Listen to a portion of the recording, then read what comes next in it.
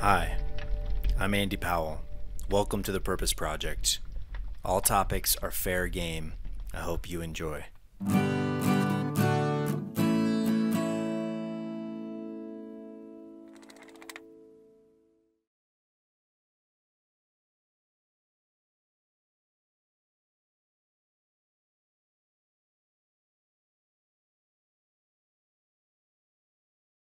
All right, Dr. Torsten Stein. Yes. Welcome to the Purpose Project. Thank you so much for having me. Thank you for making the trek. I appreciate it. So this is your book, Head and Shoulders Above the Rest. Yes. And it would make sense if you would see me standing. That would make way more sense. yeah, because you are 7'2". 7'2", yes. And you're the tallest chiropractor. Guess the world's tallest chiropractor. Oh. So that's what my website says, world's tallest chiropractor.com. So it's probably true. And you're waiting for somebody to reach out and say, no, I'm taller and I'm a chiropractor. But you haven't found it yet. No. Actually, a long time ago when I was in school, I met a guy and he said, hey, you know what? When you graduate, you're probably going to be the world's tallest chiropractor, which if you're 7'2", you're probably the world's tallest anything generally. Yeah. And he says, there's a guy in California and he's the world's tallest chiropractor. I'm like, no way. And I figured, and this is like before, I don't think the guy even had a website. And then totally unrelated, a year later, somebody comes up to me in New Jersey and he gives me a business card of that guy and says, you will like this. And it's the world's tallest chiropractor. So I send him a letter, because back in the day you sent letters. I'm taking your position over. And I was just joking. And I'm like, you know what? I'm 7'2", and how tall are you? His didn't say it. And he was like 6'10". He said, I have 3 boys and they're all chiropractors and they're all really tall, but none of them passed me. So I'm gladly giving you my sign when the time comes. I never got it or wanted it, but it was just a funny thing. Please send me your resignation. That's right. So have you ever met anybody taller than you? Oh, yeah. I mean. How much taller? Not many, but. Are you the short one in your family, or? I'm the tallest in my family. So my dad was 6'4", and my mom was 6 foot. And then I was the first boy, and then my first brother, my second brother, basically, first one after me. Second he's kid, 6'4", yeah, second kid. He's 6'9", Gerald. Okay. And then my mom passed away. My dad remarried, and I have another brother, and he lives in Anthem actually, and he's my half brother, and he's only 6'5". Okay. So the runt. Yes, I know. I let him know it too, but yes. So do you have grandparents or great-grandparents that are really tall? Not super tall. I mean, my mom being 6 foot, that was pretty tall. And my dad 6'4", so that was he's like in every company picture, he would be the one sticking out all the way in the back. Yeah, so, 6'4" is fairly tall. Yes. There's I'm wondering where the height comes from, if it's not spinach. Genetic. I don't know. It shows my age that I remember Popeye videos. Oh no, I know Popeye. Popeye, right, and stuff. So yeah, I don't know. Like my brother 6'9", that's not short either, and then even my half brother, right, like 6'4", 6'5". Yeah. Did you happen to grow up in the redwoods, this giant sequoia forest, or anything? I wish. No, I grew up in Berlin. Which is, but coming back to the question, did I ever meet somebody? So in basketball, I played against a few guys who were a few inches taller, 7'4", which is so actually one of them, he is I played college basketball against him, and he is now my patient still. And it's awkward for me to see somebody who is taller or even just remotely the same. It's like I'm not used to looking straight ahead. I'm always looking down. So for me, that's totally normal. And if I even like a 6'7" or 6'8" guy, in my mind, I'm thinking, whoa, that guy's pretty tall. Yeah. And then I realize, wow, that guy goes to my nose. So yeah, wow. So yeah. Compared to the rest of us short people. I know. Gnarly, man. Well, how old were you when you got to 7 foot or 7'2"? I think I started college in the 80s, and I think I started at 7'1". So I must have still grown another half inch or so. Cool. So, or maybe I was already 7'1.5" or so, but around that time. So I kind of grew quite a bit. I was 23 inches tall when I was born. Okay. So that's a decent size, but not super. And I was 10 pounds. 10 pounds. Yeah. So that's a decent, good. I was a good baby, I was told. Yeah. So my aunt told me, I was like the favorite baby, because people are normally, you have a tiny baby, they're like, I'm gonna break it. Yeah. They would see me, they're like, and let's throw him in the air. Yeah. He seems sturdy. He's pretty durable. It's a durable baby. So I was a popular baby, I was told. Yeah. Popular, maybe. So you're a chiropractor. Yeah. What made you want to become a chiropractor? Let me tell you that a little bit. So me being super tall, I remember the first time I had back pain, I was probably around maybe 13, 14. I remember I was 6'7" at 14, which is pretty tall. And I weighed less than 130. So I was skinny. Yeah. And I had poor posture. My mattress wasn't, back then we didn't know about good mattresses. Just that's the mattress you have, you lay in it, and there you go. And I would sometimes have lower back pain. And my parents sent me to a medical doctor, a nice person, and they said, well, we need to inject some painkiller into it. Then we need to put some heat lamp on it. Putting heat on inflammation, not ideal, but they thought it was a muscle thing. But the one thing that she did, which was actually good, is she realized, hey, you know what?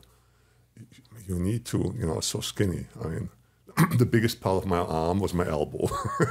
So she's like, you need to put some weight on, maybe some muscle. And I wanted to. And she said, we need to make you stronger. We're going to send you to physical therapy.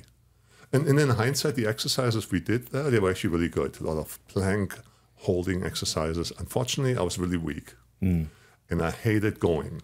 And it was actually kind of funny. So you got to imagine that you're 14 years old and you're I'm riding my bike after school to the physical therapy place.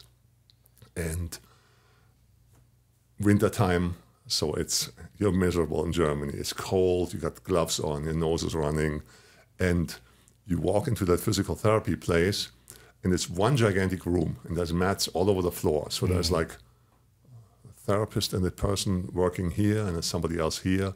So they're all there, and they can all hear you, and you can hear them. There's no privacy, and it's just all exercises. And in hindsight, they were really good, but I didn't like it. So you walk in, and at 14, you're not a boy anymore, but you're not a man yet. So you're kind of like in between, and you're like you don't feel good in your skin. And I'm hurting, I'm hunching over, and the first thing is I walk in, and this lady, and I don't know her name, but it was probably something like Brunhilde, and she's like, boots off. I'm like, oh, okay.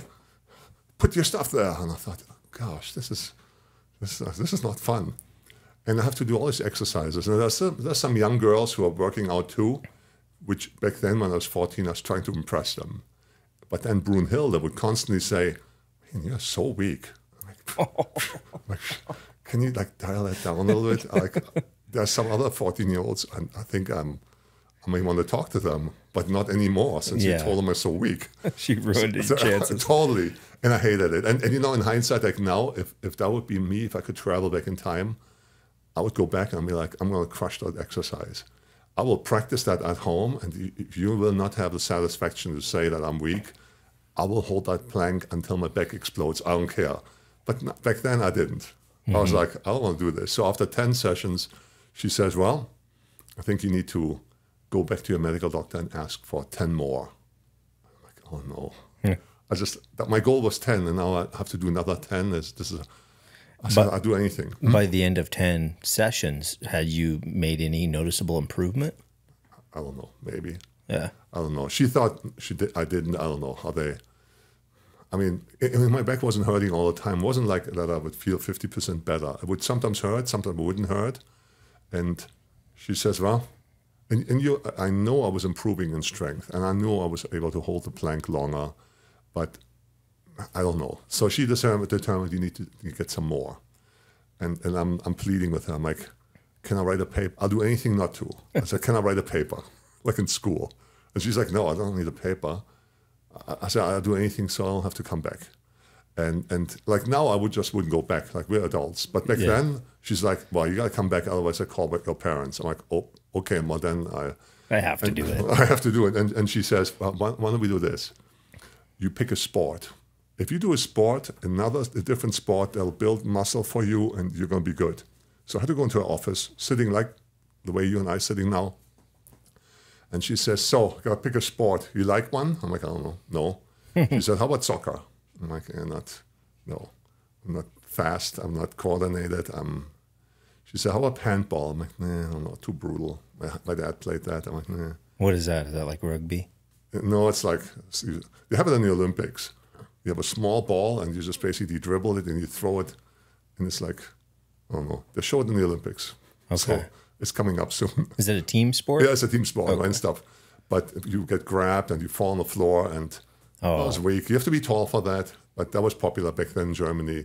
And she said, volleyball. And I'm like, I've done that in school a few times. She said, that'll probably be beneficial if you're taller than the net. And she said, wait, I got one. Basketball. And I'm like, is that the one with the rim and the net? It wasn't popular in Germany at all. Okay. And she said, I think for that you should be tall. Are you maybe interested in that? I'm like, yeah, okay, I'll do that one. So she gives me a phone number. She's like, this is my ex-boyfriend. He's a basketball coach. You have to go there. If you don't call him, I'll find out. I'll call your parents. I'm like, no, I'll do it. I'm like, I'll do anything. So give me a second here. Yeah. So there was no basketball in schools at the time there. They had it like maybe every fifth session there would be a little basketball, but they would kind of, all right, I guess. And there would be like one guy who knew how to play, and then the other people are just standing around. Okay. And that guy would score 4 points, and the rest would do 0. And it wasn't good. But so I called the coach, and I'm like, hey, I'm 6'7", and he's like, how tall? How old? 14? He's like, I think I'm interested in you. So in Germany, you generally don't play sports, at least back in the day, that you don't play sports in high school. So you go to a club team. So if you're interested in playing soccer or so, you go to a local club team, and there are club teams all over, and you go to the closest one. So this one wasn't the closest. It was 45 minutes by bike. But I had to go there. So I'm finding my best friend, Rainer. Rainer and I'm like, hey, you got to come with me. I have to go to basketball, but I really don't want to go by myself. I don't think I'm going to be good at it.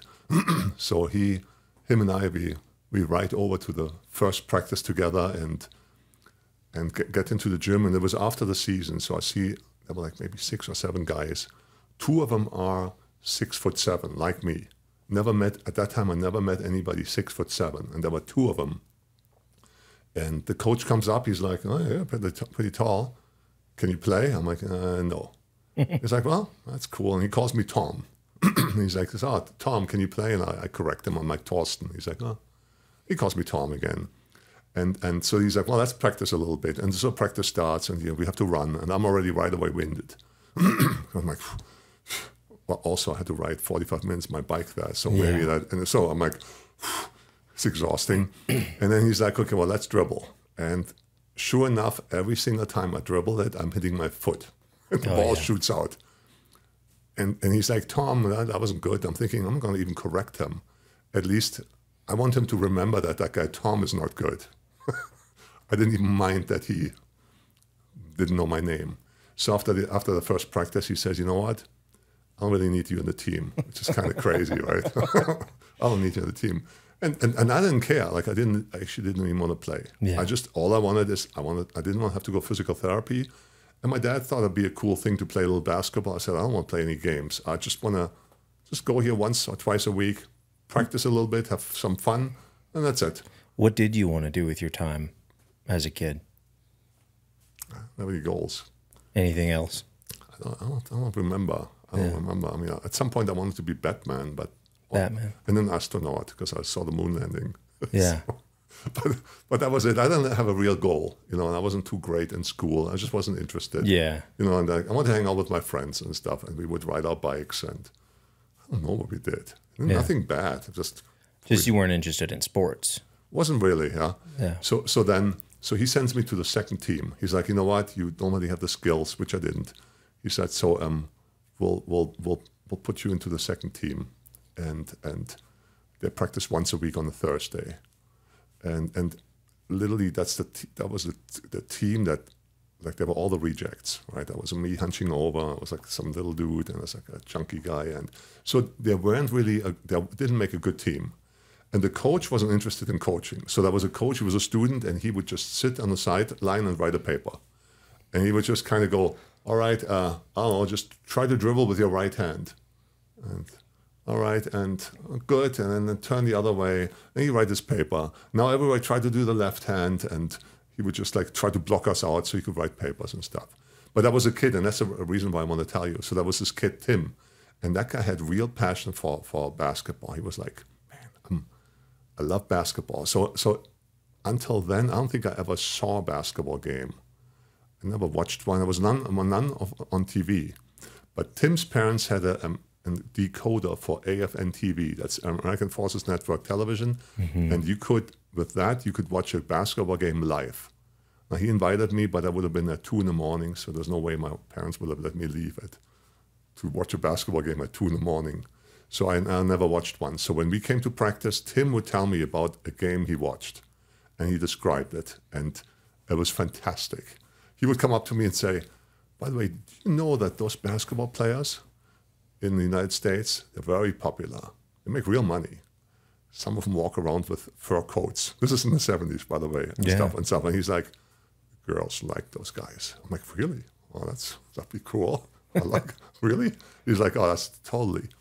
And he would describe something. He's like, well, this guy here, his name is Dr. J. And I remember, I'm like, Dr. J, is he a real doctor? He's like, well, must be. They say he's operating on the court. I'm like, that sounds legit. I mean, we don't know anything. We're just like, that makes sense. I mean, he operates on the court. That's what they said. So I'm like, well, yeah, wow. Wonder how he does surgery there. Like, this must be a genius and stuff.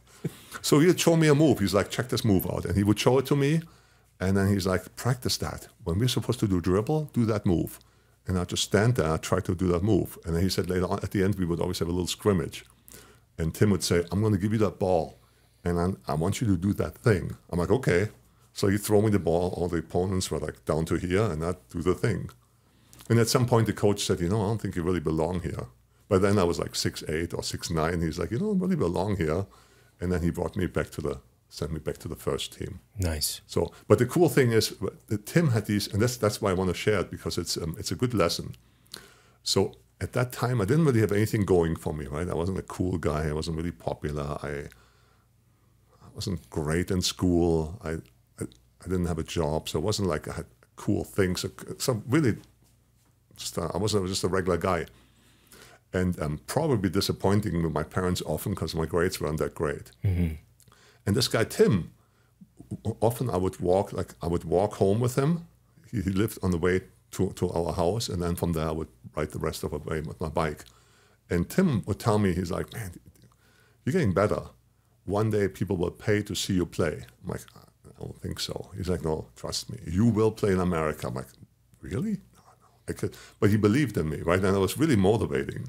It's kind of like if you have somebody who, somebody who draws or something, or just somebody plays the piano or something, to give him some motivation, to give him some, because I was totally motivated. I mean, I couldn't wait until we practiced again. Yeah. So it's kind of like, I wish I could actually contact this guy. I don't know his last name. So it worked though. Yeah, right. And so I wish I could send him my book and call him and go like, hey, Tim, remember you gave me all this positive feedback? Well, it worked, right? And stuff. So that's kind of, so it's a nice thing. Take your time to motivate people and see something in them and kind of give them encouragement. It's a good thing. Okay.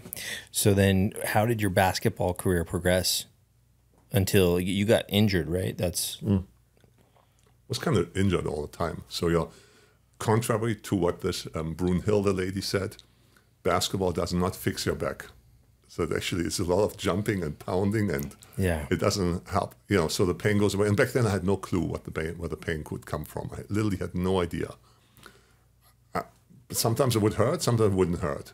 Sometimes I would stretch and it would make it better, but sometimes it would make it worse. I had no idea. I was completely clueless, and now I know what it is. But back then, literally had no idea. Very frustrating, and it could hit at any time.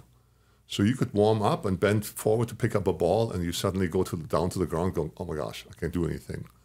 And then you're hoping you get an injection so you can play. Yeah. But sometimes I'd be good for a whole week. I'm like, oh, I guess, and I don't know, but there's a lot of strain on your body when you jump. And apparently, well, we'll get into it a little bit later, but once those joints wear down, those discs, it's easier and easier to get injured. That's why you sometimes have like an 80-year-old who says, oh, there was a little draft on my neck and it threw out my back. Oh, wow. And you're thinking, well, that draft, I was in the same draft and it didn't happen on me because their spine is so worn down that it should have been fixed a long time ago. And that's how those problems happen. But yeah, so I started playing basketball, and then one of the players in the team, he was from the United States, Phil.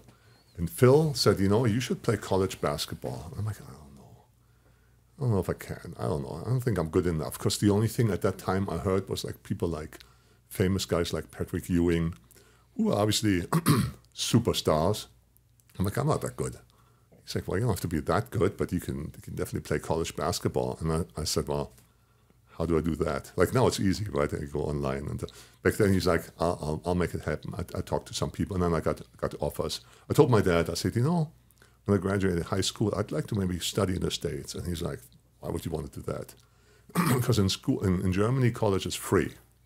Okay. Well, free is the wrong word, because it's not really free, because you pay for it later on. But that's what young people see here, right there. They kind of go, oh man, school's free. That'd be so cool. Well, it's never free. You always have to pay for it. Yeah. And stuff. So, but I said, my dad's like, well, it's free college. Why don't you use it here? But then schools actually called, and they were very interested. And my dad, I think, realized, hey, this guy actually has some pretty good value. Coaches telling you that we've got brochures sent to you. So many of the German universities, they don't look that great because they're government funded. So some of them are covered in graffiti, and they don't look nice. And then suddenly you get a brochure from here, and I got recruited by several schools. And suddenly they show a beautiful fountain, and my dad is like, this looks pretty good. He said, if they're going to give you a full scholarship, you should really take it. And so I visited a couple of schools, and then I decided, I picked one school called Fairleigh Dickinson University, and that's in Teaneck, New Jersey. So there was a Division I school. I picked New Jersey. I told Phil that I wanted to play in New Jersey because I wanted it to be the closest to Germany in case my dad ever wanted to come and watch me. Nice. Right? In hindsight, I could have gone onto the West Coast or Hawaii or anywhere else, and he would have had to fly only a little bit longer. But my mindset is like, well, I want to be there. I think it'll be easier for him to fly there. And I liked it, even though New Jersey is not known to be the nicest state.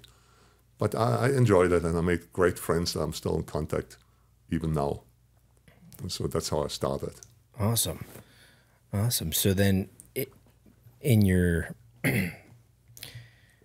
I guess at what point did you realize, like, okay, well, this back pain is an issue, and went to see a chiropractor? Long time after. Okay. So I literally tried everything else. So were you playing basketball all through college, and then did you go further than that, or did you stop after college? So what I had a lot of low back issues in college too, and I think I visited. That's the first time I ever visited a chiropractor. Now also, they say there's about 200 kinds of chiropractic. So you can go to somebody and you're like, I didn't like it. Well, you didn't go to the right one. It's that 200 is a crazy number. Like if there would be like 2 types, you visit a few and you're like, oh, okay, I tried this one and I'll try the other one. But they say it's 200. So what would be the difference? Because in my understanding of chiropractic, what you're doing is you're manipulating joints and the spine, right, or the muscles around the spine, so that it fixes the rest of the body. Well, so you're trying to take the pressure off nerves, and you can do it in different ways. So there are some techniques where you don't even touch the patient. You just wave your hands over it. Does it work? I don't know. Okay. I mean, I was thinking, if that works, how are they gonna?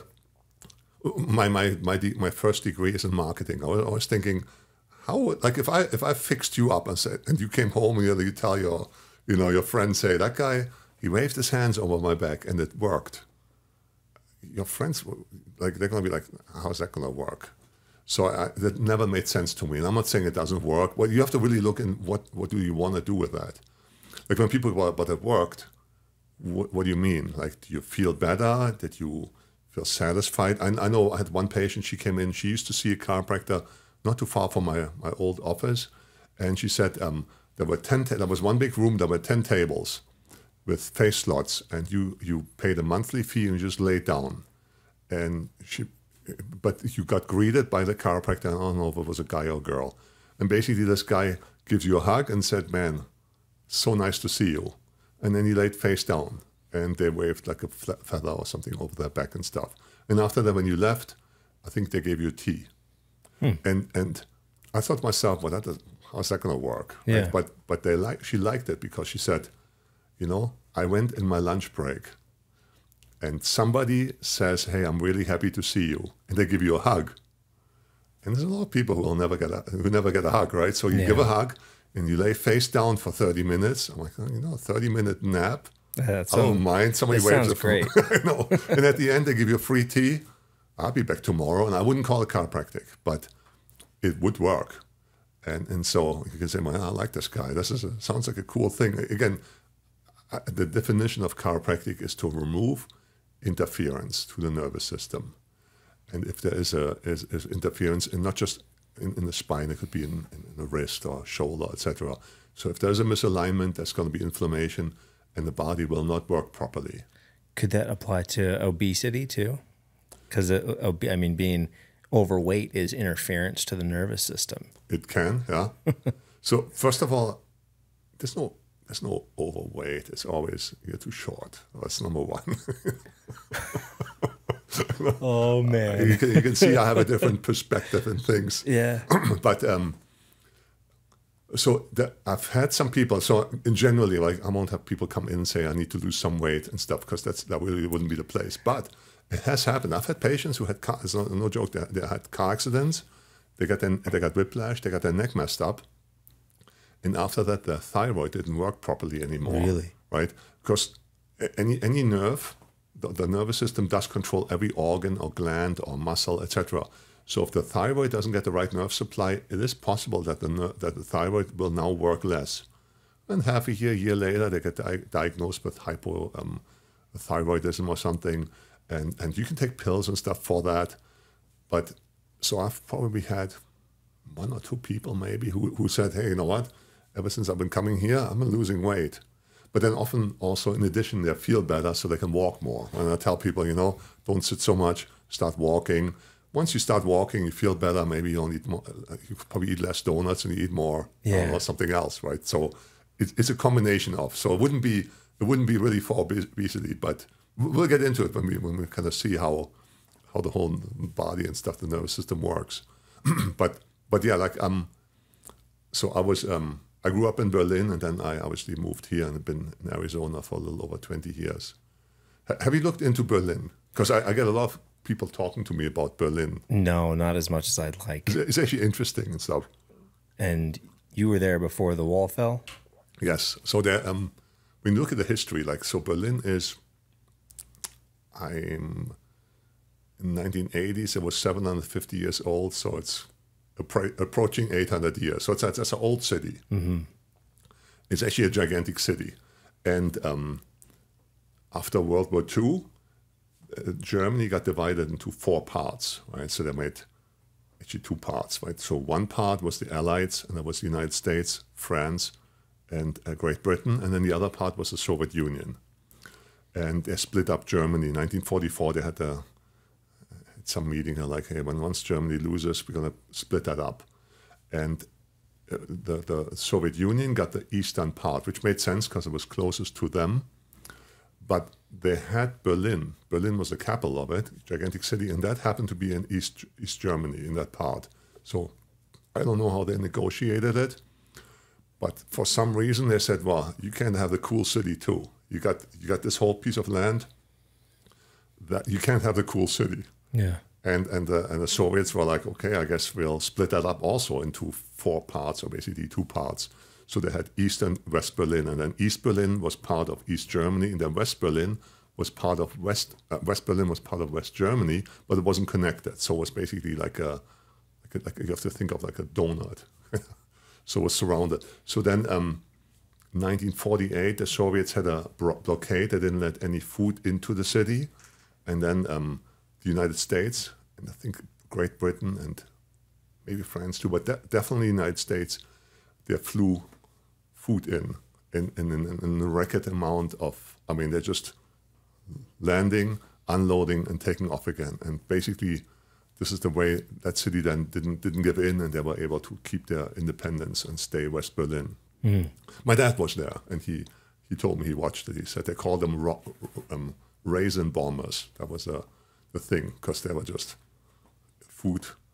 Yeah. Just unloading. They were just like, I mean, there was one landing after another one, and because all the other, the Soviets didn't let any trucks or trains through, so they did it all through air. And then at some point, the Soviets gave up. They're like, okay, well, the Americans kicking our butts, so. And you know how long they were doing that for? I don't know. I should know, but I actually don't know. Yeah, I'm curious if it was days or if it was months. Because it probably wasn't more. I mean, how long can you sustain people that way? I guess indefinitely if you have enough food to drop. I guess so, right? I don't know. I should have read up on that. All I know is it was a great thing, and I saw many other. They have several of those old planes in Berlin, and they call them the Raisin Bombers. And you've been told the story, but I never asked how long. I should take a break and Google it, but otherwise I don't know. But it was an impressive thing. So my dad was born 1940. That must have been 48. So he was a little boy, and didn't have much food. He always told me, and I didn't want to eat my breakfast, lunch, or dinner. He's like, when I was your age, I didn't have any food. So we tell you that story about the Raisin Bomber again. I'm like, okay.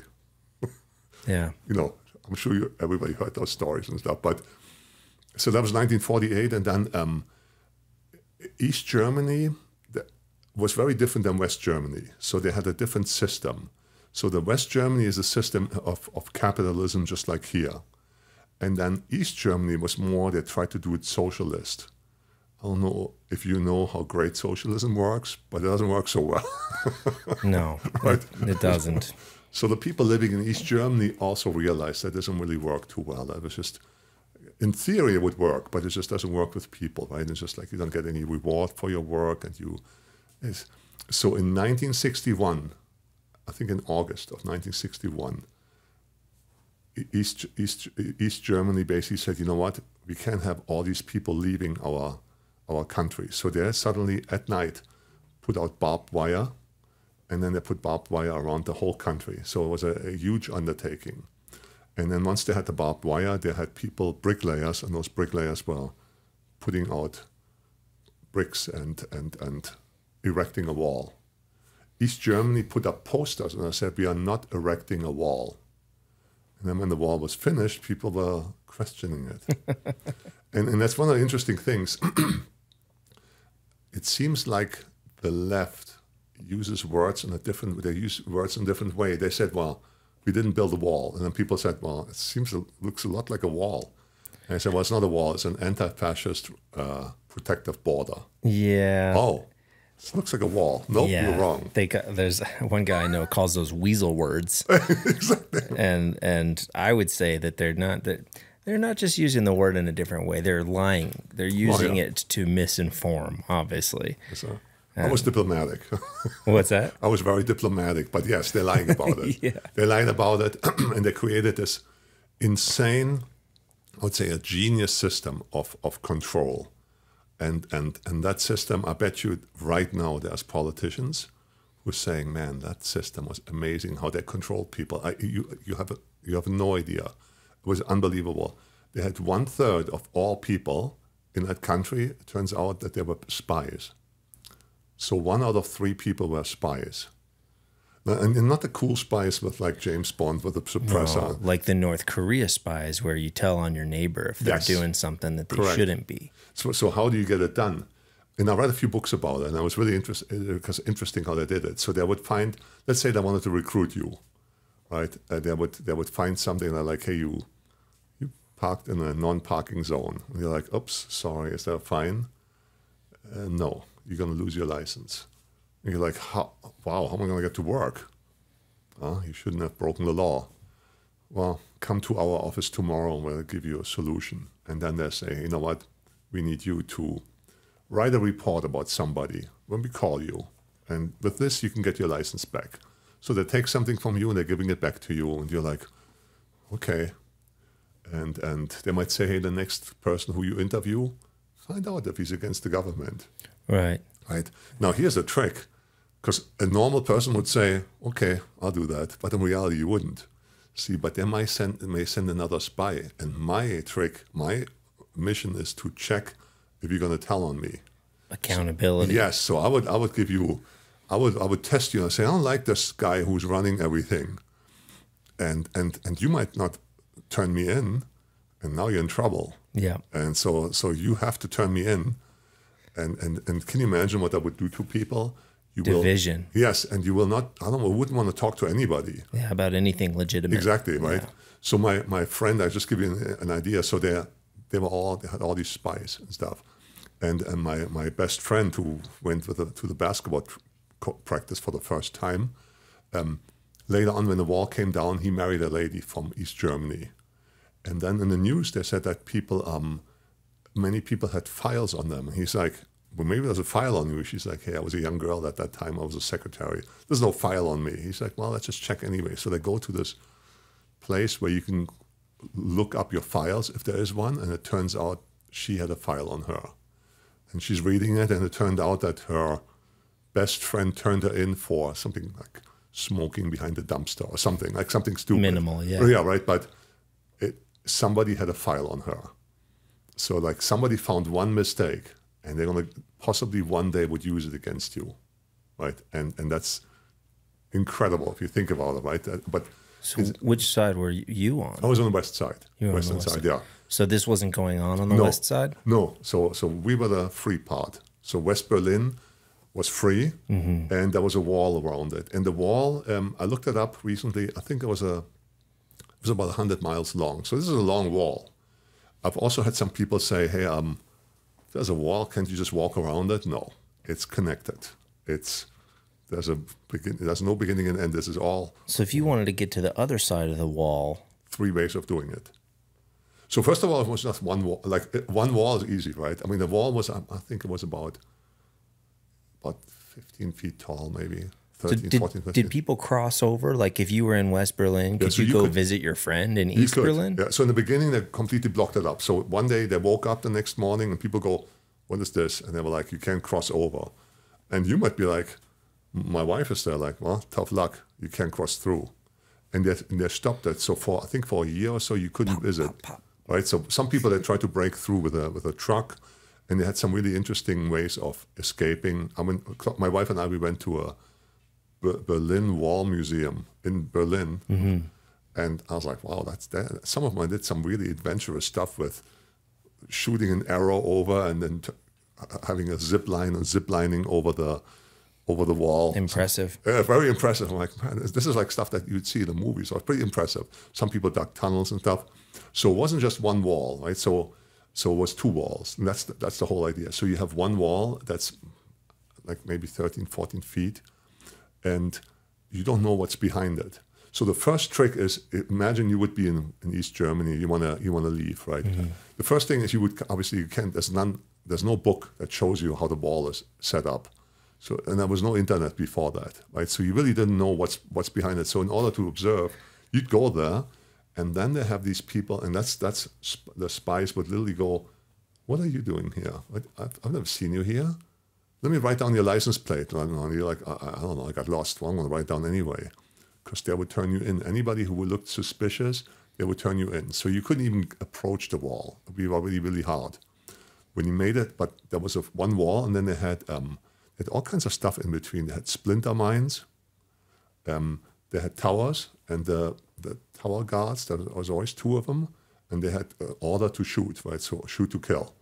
Because I'm like, these are people who want to leave your crappy country because it's not working, and your job is to shoot people, right? That's, to me, I'm like, it's not, they're not invading. No, you're leaving them. You're basically creating a prison. It was North Korea again. Yeah, right, like that. They had lions with dogs, so that would be a dog on a chain. So they would, and they had all kinds of. They had what was called it? It was called Stalin grass, and it was basically spikes over. So if you walked over it and you suddenly have long spikes in your feet, that will slow you down, and it would make it really hard for you to make it over the second wall. And so they really wanted to stop you. And there were several cases, obviously, that people made it, they got shot, and that was in the news. But it was also a very effective tool. Like anybody in East Germany going, well, they just let you lay there and die. And people from West Berlin or West Germany would be like, there's somebody there, but you couldn't do anything. So that's a sad thing. I think a little over 100 people tried, but I'm sure a few more would have tried, but you know. Do you know if anybody actually made it past both walls? Well, they had some videos. There was I think Disney had a video where the two families got together and they built a balloon. I forgot the name of it was actually a pretty good one. It was based on a real story where people, they build a balloon and then they were lucky to make it over the wall. So that was actually a real story. So if somebody makes it over both walls, right? Can't, like if you're on the east side and you're going to the free place, the west, right? If you make it over both walls, will guys from the east come and get you? So at that war museum, there was I was reading up on it. There were a few important people who left, and they were not regular common folk, but they were like a politician or I don't know, like a higher-ranking border patrol agent who just left. And then apparently once or twice, I don't know how many times, but they actually sent agents after you and killed them. Yeah. Right, and that came out after the wall came down in 1989. But before that, I'd never heard of that. But basically, there were three ways you could leave East Germany. And one of them would be climb over the wall. The second one would be if you become like a political prisoner because you are, you spoke out against the regime, and they put you in prison. West Germany would find out about it and say, you know what, that guy, he's not really a criminal. Let us. How much you want for him? We'll buy him. And they're like, okay, well, we want this much money for him. Really? Yeah. But what incentive would West Germany have for buying somebody? They said it's not.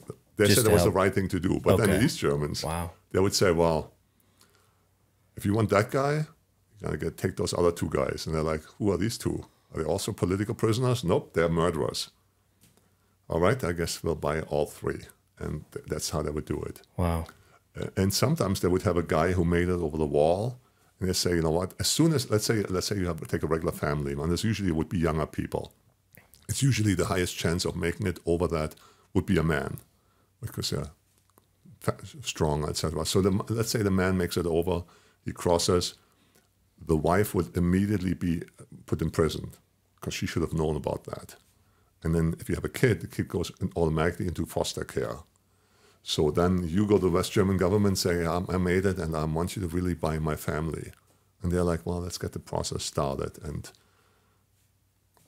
that probably, I don't know how long it took, but they said it could take a couple of years. Wow.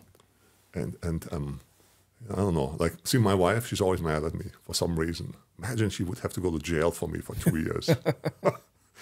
Oh, man. I'd be like, I don't know. So you want us to buy her? Oh, no. She's going to be really upset anyway. Yeah. And our teenage kid, well, they stayed with foster people now for 2 years. And they're indoctrinated. I don't know. They're probably already used to it. Yeah. I'm free. You know, we'll just start over. Oh, man. That was a bad joke. No, so I know. you would never do that. No. Never.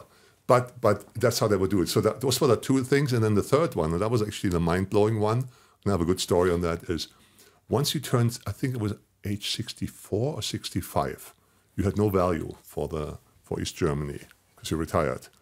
And then they let you go. So they let old people go. Huh. And so my best friend Rainer, his family got divided in 1961 when the wall came up. So they were suddenly a split in half. And I was there when his aunt and uncle, finally both of them turned the required age, 64, 65. And they came over for the first time. And we were stupid teenagers, so we didn't really. I wish back then I would have been like, hey, this is so interesting, share some information with me. Yeah. But, when you're a teenager, that's life. I was a dummy. They come into the house. So we are, my friends, he lived with his parents because we were teenagers. And they had a regular house, just a regular house. And then those two East Germans come in and they're fascinated. And they look at everything. They're like, oh my gosh, look at these colors on the wall. And we're laughing because we're like, why would you? It's just a regular color. But they were fascinated. They're like, how did you get this bookshelf? Or how did you get this? You must have connections. And then his dad was like, no, I just bought it in the store. Well, but the bookshelf like that, you must have waited for years. He's like, nope, I just picked it up. But that's how it was in East Germany. Yeah, right. And so they were like, you must, and they accused him, like, I think you're on the party. You're on a political party. You have connections. He's like, no, anybody can buy this. So we're sitting down, and then they see a TV. And so they obviously spoke German too, but their verbiage was a little different. So instead of TV, they would call it a television machine. So us teenagers, we're laughing. My friend's mom is like, don't you guys laugh at them. They don't know any better. and so they were fascinated. They were like, you have your own television machine? He's like, yeah. So he gets this big brick out, because back then remote controls were this big. And he goes, boom, they couldn't believe it. They're like, it's color. I know for a fact that you are definitely in a party. There's no way that you should have a color television machine. He's like, nope, we have two. I have one in the bedroom too. They were just blown away how rich they were. And to me, they were just normal. But so then, remember, like me being super skinny, his mom was always good to me. She always thought that maybe my parents didn't feed me right. She's like, are you feeding a lot of food? And I just ate, like my metabolism was crazy. So she would often hook me up with cakes. So she was an excellent baker, and she baked most amazing cakes. So when I went over there, she was like, hey, you guys want cake? We're like, yes. So my friend Rainer, he was more on the chunky side, and I was so skinny. So she'd come in with 2 plates of cake, and one of them was like this, and the other one was like hanging over the edge. Yeah. And she would give me the big one. Yeah. So my buddy's like, I'm your son. Yeah. And she's like, yeah, but look how skinny he is. He has to have to give him this. So the food was amazing. So I loved going there because it was always amazing food. So now those East Germans are there, and I'm excited. She's like, well, that's going to bring some food out. We're all sitting at a table, and the mom brings out a bowl of fruit. We're like, fruit? It's boring because, I wanted cake. Yeah. She made again. And they were like looking at this fruit. They're like, oh my gosh, look at this, oranges. You must be in a party. What? And they were freaking out that they could see oranges and bananas. They were like, they take the bananas, they're like, I've never seen yellow bananas. They're like the only bananas you can get in East Germany. You have to stand in line for several hours, and they're black. How did you get the yellow ones? And she's like, I just bought them in the store. We have more. So she breaks off one for the guy and one for his wife. And the older gentleman, he wants to eat it, right? So he wants to open it up, and his wife just snatches it out of his hand. She's like, we're saving that for the grandkids. Give that in my purse. And then the mom is like, no. We can buy more. Please have yellow bananas for the first time in your life. And they're like, they taste so different. And obviously, as teenagers, we're laughing because we're like, they never had bananas before. So they didn't have access to normal food on the east side of... No, they would have to stand in line a lot. And where did this food come from? I'm assuming the government kind of rationed it out or something like that? I think probably 2 reasons. So I remember we always had food drives. So in West Germany, I would always go in West Germany, West Berlin, and we're like, okay, we're doing a food drive for the people in East Germany. Bring your canned foods and stuff. So everybody brings a bag and drops it off. But sometimes you would bring fruit too. And they would just fill up a whole train cart. But the East Germans were pretty clever, the government, not the people. The government was clever. They wouldn't hand it out. They would sell it to the people. So they would have specific stores and say, you can buy this here, but you can't use your own currency. You can use a West German money or US dollars. So if you have some of that, you can buy fresh yellow bananas. Sneaky, right? So they were trying to collect the currency. Double, exactly. So they wouldn't... Okay. Exactly. So they have something in collateral and stuff, yeah. And so that the people wouldn't have access to those currencies. Well, let's imagine you would be, let's say I would be in West, let's say you would be in East Germany and we're friends and I'm in West, and I come over and I know I'm going to be searched while I'm coming in, so I can't bring you any records or any, they would probably confiscate everything, chocolate, they would take it, the border guards would just take all of it. And so you're not allowed to bring that in. Wow. But they wouldn't take my money, right? And I would probably, if we're friends, I would give you, here's some money and stuff. So when that comes up, you can go into that store and buy yourself some good food. And you'd be like, okay, but you would save it, obviously. But, for at a special occasion, you would probably you'd buy some yellow bananas. So did you ever go to East Germany? So I didn't go until after the wall came down, because you had to pay an entrance fee. And I'm like, you know what? I'm not going to give. And it wasn't a lot. It was like $25 a day. So if you would go and visit, you would pay 25. But I'm like, you know what? I'm not giving that East German government my money. That's a lot of money back then, though. Yeah, but even if you wanted to, I'm like, I'll never go. And my family's like, oh, we don't have to go, because it was right there. We lived right next to the wall, so like that would have been a 15-minute car ride, and we could probably visit something. But we're like, I didn't want to go. Would you be worried about getting back? Well, not so much that. It could take hours. You have some kind of citizenship or something that shows, hey, we're from West Berlin. Mm-hmm. Let us back through. Oh yeah, so you had to show all that. So if I was in West Berlin and I had to go, if I wanted to go from West Berlin to West Germany, and I would take the car, you go through the border once, then there were 3 routes that were allowed to take, so you couldn't just exit somewhere, and then you would get back and you had to go through the border again. So the ride would be maybe, you might drive through it for 2 hours, 3 hours, but you might sit at the border for 2 or 5 or 8 hours.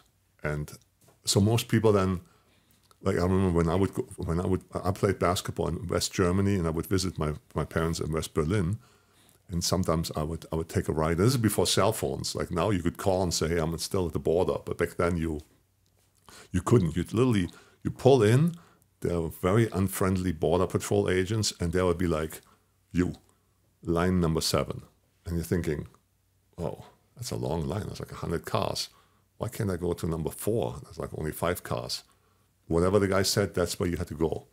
And you stood in line. And you could stand there for hours. So what most people would do, and Germans are pretty frugal and they save money and stuff, what you would do is you put your car in neutral, turn it off, and basically, because the cars are not that big, you just push it. So I'd just stand there and you just push it. So that's what you would do. Everybody would stand out there and they just push their cars, because you would burn gas for 4 hours. Yeah. Very uncomfortable, and it's pounding rain, but... And I feel like I would have gotten in a lot of trouble there. Oh, yeah. Well, see, so those are people just traveling through. Sometimes you saw people who came back from East Germany. So if you're somebody who would go in, somebody who would visit relatives from West Germany, they'd go in and then come back out, they would completely take their cars apart. And it's, I remember they would have the dogs looking for something. They would have the mirrors underneath the car. They probably have it at the Mexican border too. But then those guys would take the whole car apart. They don't have a Mexican border. Well, they don't have a Mexican border. The southern border, I mean. They don't. That doesn't exist. Well, there used to be one. Yeah. But I saw people where they literally took the whole car seat out. So, I mean, and you saw people standing there, and you saw the guy, that's his car, and he's just standing there, and he's just like so mad. He's like, and he can't say anything, and they would take the whole thing apart, and it would take hours, and you're just like, man, because they were looking for people, maybe you smuggled somebody out. There were very creative ways to smuggle people out. I mean, they took the whole thing apart. Everything. Wow. And I was just like, man, unbelievable. So the third way would be to come back. You could either climb over the wall, pretty risky. You could be a political prisoner and you get bought out from the West German government, or you turn 64, 65, and then you were legally allowed to leave. Those were the ways to exit. Wow. And then in 89, the wall came down. Yeah. And that was interesting. And it's kind of funny. Like now, sometimes me and my equally old friends, like we're like, yeah, why don't young people? Why aren't they interested in politics and all that stuff? I wasn't either, because I was visiting when that wall came down. I was visiting my dad, my parents, and my dad would go. He would sit in front of CNN. Now back then, CNN was a regular news station, and that thing was on 24 hours, and he was just staring at it. He said, "There's something happening," and I'm like, he's like, "You don't watch any news?" I'm like, "I don't really care." And I was in my early 20s. I was stupid. I should have known more. Yeah. But back then, I was like, well, what could happen? My mind. And then the wall came down, and I won't get into it too much. There were some people, East Germans were allowed to travel into Eastern European countries. So you could go to Hungary and Poland and the Soviet Union. You could vacation there if your boss allowed it. You couldn't just go. Like you'd have to still ask for permission. Then once you got it, so some people, think it was in Hungary, over 200 East Germans basically stormed the embassy, the West German embassy. They entered the embassy and said, we're not leaving. And so the police and the soldiers couldn't do anything because embassy belongs to another country. So the people who worked at that embassy would go into town, buy blankets and food, and people are staying there, we're not leaving. And that was like a big standoff. And at some point, East Germany, for whatever reason, and I don't know exactly why, they said, okay, you know what, we're letting, you guys can leave. The border's open now, you can leave. So these guys left, and then the wall just came down. So my dad woke me up, and I was completely clueless. He comes into the room, he's like, hey, wall's coming down. Here's a hammer and a chisel. Get me some pieces with graffiti on it. I'm like, what? What? and take your two brothers with you. And there was a 3-minute walk from our house to the wall. Oh, wow. And very close. It is possible that I may have had a few drinks the day before, hanging out with my friends. So I'm just like, what? And I see the whole wall. Now, so you weren't supposed to go to the wall. So you could see the wall, but once you touched the wall or once you sprayed something on it, you were actually in East German territory. So in theory, they could get you on it. They wouldn't, but there wasn't exactly between East and West. The wall was set a few feet behind it, and there was a sign here, you're now leaving the American sector. So we lived in the American sector. So once you go past it, I mean, we would go to the wall, but my dad told me, once you go past that sign, you're basically entering something illegally. Don't do it. And now he tells me, here, go and chip a piece of the wall off. And I see all the neighbors standing there, and they're all chiseling. 100 people, and just chisel. I'm like, this is mind-blowing. Wow, that's awesome. After a while, they opened up the wall. And my dad at that time, he was retired, so he would ride his bike a lot. And there was one part he could never go to because there was a wall. So suddenly that wall was gone. Once they took some parts out, people wanted to cross over, but they had some deer crossed over, and they exploded because they still had mines. So they were like, okay, we need to sweep the area for mines, and then it's safe to go. And then after a while, they opened it completely, and then you could ride your bike into East Germany. What was the decision or the event that changed that made the wall come down? Why did that change? So the official thing they said is, you can't sustain it anymore. It's open. We want to be nice. And I'm like, there's no way. And now, after thinking a little bit more about it, I think they knew that the country just wasn't sustainable. Like it wasn't doing so great. But if you open it up, maybe that was a way to basically take over. Because the last German chancellor, not the current one, but the one before, was from East Germany. I'm like, what if she was briefed and basically ran it, right? It's kind of, I don't know. I'm always thinking certain, you're not, I think there's a group of people that run a lot of stuff. And that group of people, they might have been like, you know what, let's open that wall, make people all happy. By the way, you know what happened? Those East Germans came over in their little cars, and they all got gifts from West Germans. Oh, wow. And guess what the gift was? What? Bananas. No joke. So you would walk through, you're walking around, you see these bad little cars, and behind the windshield wiper, there would be like 1 or 2 bananas. And people write down like, welcome. And they would give them bananas. I'm like, feeding them like monkeys. But yeah, that's what they would do. They were very excited. It was an interesting thing. Oh, yeah, that's a beautiful, beautiful thing after living over there for so long. It was crazy, yeah. Now, when they decided to split it up and build the wall, right, they just decided, like, okay, if you live over here, you're automatically a part of this? Yeah, they didn't care. Wow. They were like, that's the territory. This is where we're building it. And some people, they're like, you know what, there's a barbed wire. I think I can take my school bus and just slam through it. Then they had a wall, and then they built 2 walls, and then they had people shoot. And so after a while, they perfected it. They were pretty clever. Jeez, man. I don't know if we can go back to chiropractic after this. Oh, no, but it's a good one, right? If you think about it. I mean, that was I grew up at that. That's wild. Because it was built 1961, and I was born 65, so I always saw the wall. And we had observation towers. It was pretty interesting. So we could go up and we could look over the other side. And you could see, like Germany, West Germany, we made we make cars, right? So we got the Porsche and the Audi and the Volkswagen and the Mercedes and the BMW, and they were on our side. And then the other side is almost like if somebody said, you know what, we don't like those guys. We're going to do the opposite. But if you build the opposite of a Porsche, it doesn't make it much better. So those cars were horrible. They're just gas guzzling, smoke producing. It was incredible. And so that's what that was. And how old were you when you came to the U.S., when you moved here? When I moved here, I think I was 18 or 19. Okay, we went to college, right? Okay, so when you went to college, you stayed then? You stayed permanently? No, I went 4 years to college, and then in '89, I went back and I played professional basketball. And then cutting back to basketball, to chiropractic, because that's where, I still had a lot of low back issues. And I met a chiropractor before, didn't really help too much. And then at some point, I thought, it made sense to me.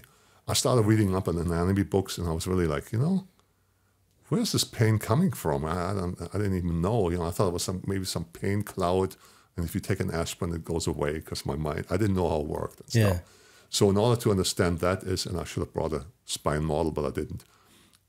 You have a nervous system which basically consists of brain, and then there's a cable hanging down from there called the spinal cord, and that is completely encased in bones. You got a brain, I got a skull around it. And then you have the cable, that spinal cord, is encased in not one bone, but 24 movable bones, vertebra and stuff. And then there's more stuff attached. And then that cable is split up into 31 pairs of spinal nerves, and they go everywhere. So 31 pairs. Yeah. So in the neck region, they go all the way down to your hands. Lower back, they go all the way down to the feet. And those nerves also split up, and they control all the organs and glands in the front as well. So it's a fantastic system. So your brain controls everything through that system. So it's possible that if you're having some sort of an issue with your organs, right, it could be rooted in the spine. It could, yes. Have you seen much of that in your time as a chiropractor? Oh yeah, a lot. Do you have an example or two that? Oh yeah. So you have to. First of all, the statistics say that 90%, 80 to 90% of spinal problems you can't feel. So if you can't feel it, you don't know you have it. Yeah. Right? Because most people think, well, hey, you're a chiropractor. Well, I wish I could use you, but I'm not hurting, so I'm doing good. And you might do good, but you might actually have a problem you don't even know. So those nerves, when you, with a model would have worked, but basically you have two bones, they're sitting on top of each other, and there's a cushion in between called a disc. So a vertebra, and a disc. And they're sitting on a disc, and they can move a little bit. And each of those bones can move a little bit, and that gives you flexibility altogether. When you bend down to tie your shoe, it slides backwards, but then when you come back up, it slides back into place. So that's how it's supposed to be. That's why when you're like a little baby and you put your foot behind your head, etc., that's how it's supposed to be. But when the foot comes down, it slides back, everything is perfect. And then those nerves exit left and right to the spine. Those nerves, they don't just, like, for example, the nerves in your lower back, they don't just go all the way into your feet. They also split up. Every nerve that goes out to the side and goes to a muscle or so, it splits up. There's another one controlling an organ. So I've had people who would say, man, I messed up my low back, and I need to come in and get it fixed. And I'm like, come on over. And they go, I can't leave the house because I have to stay close to the bathroom. Because that same nerve that causes sciatic pain, or just it also controls your colon. So then it depends on, it goes up higher and higher. So you, like, for example, L5 area does go to your colon, etc. But then L3 would be more for the bladder.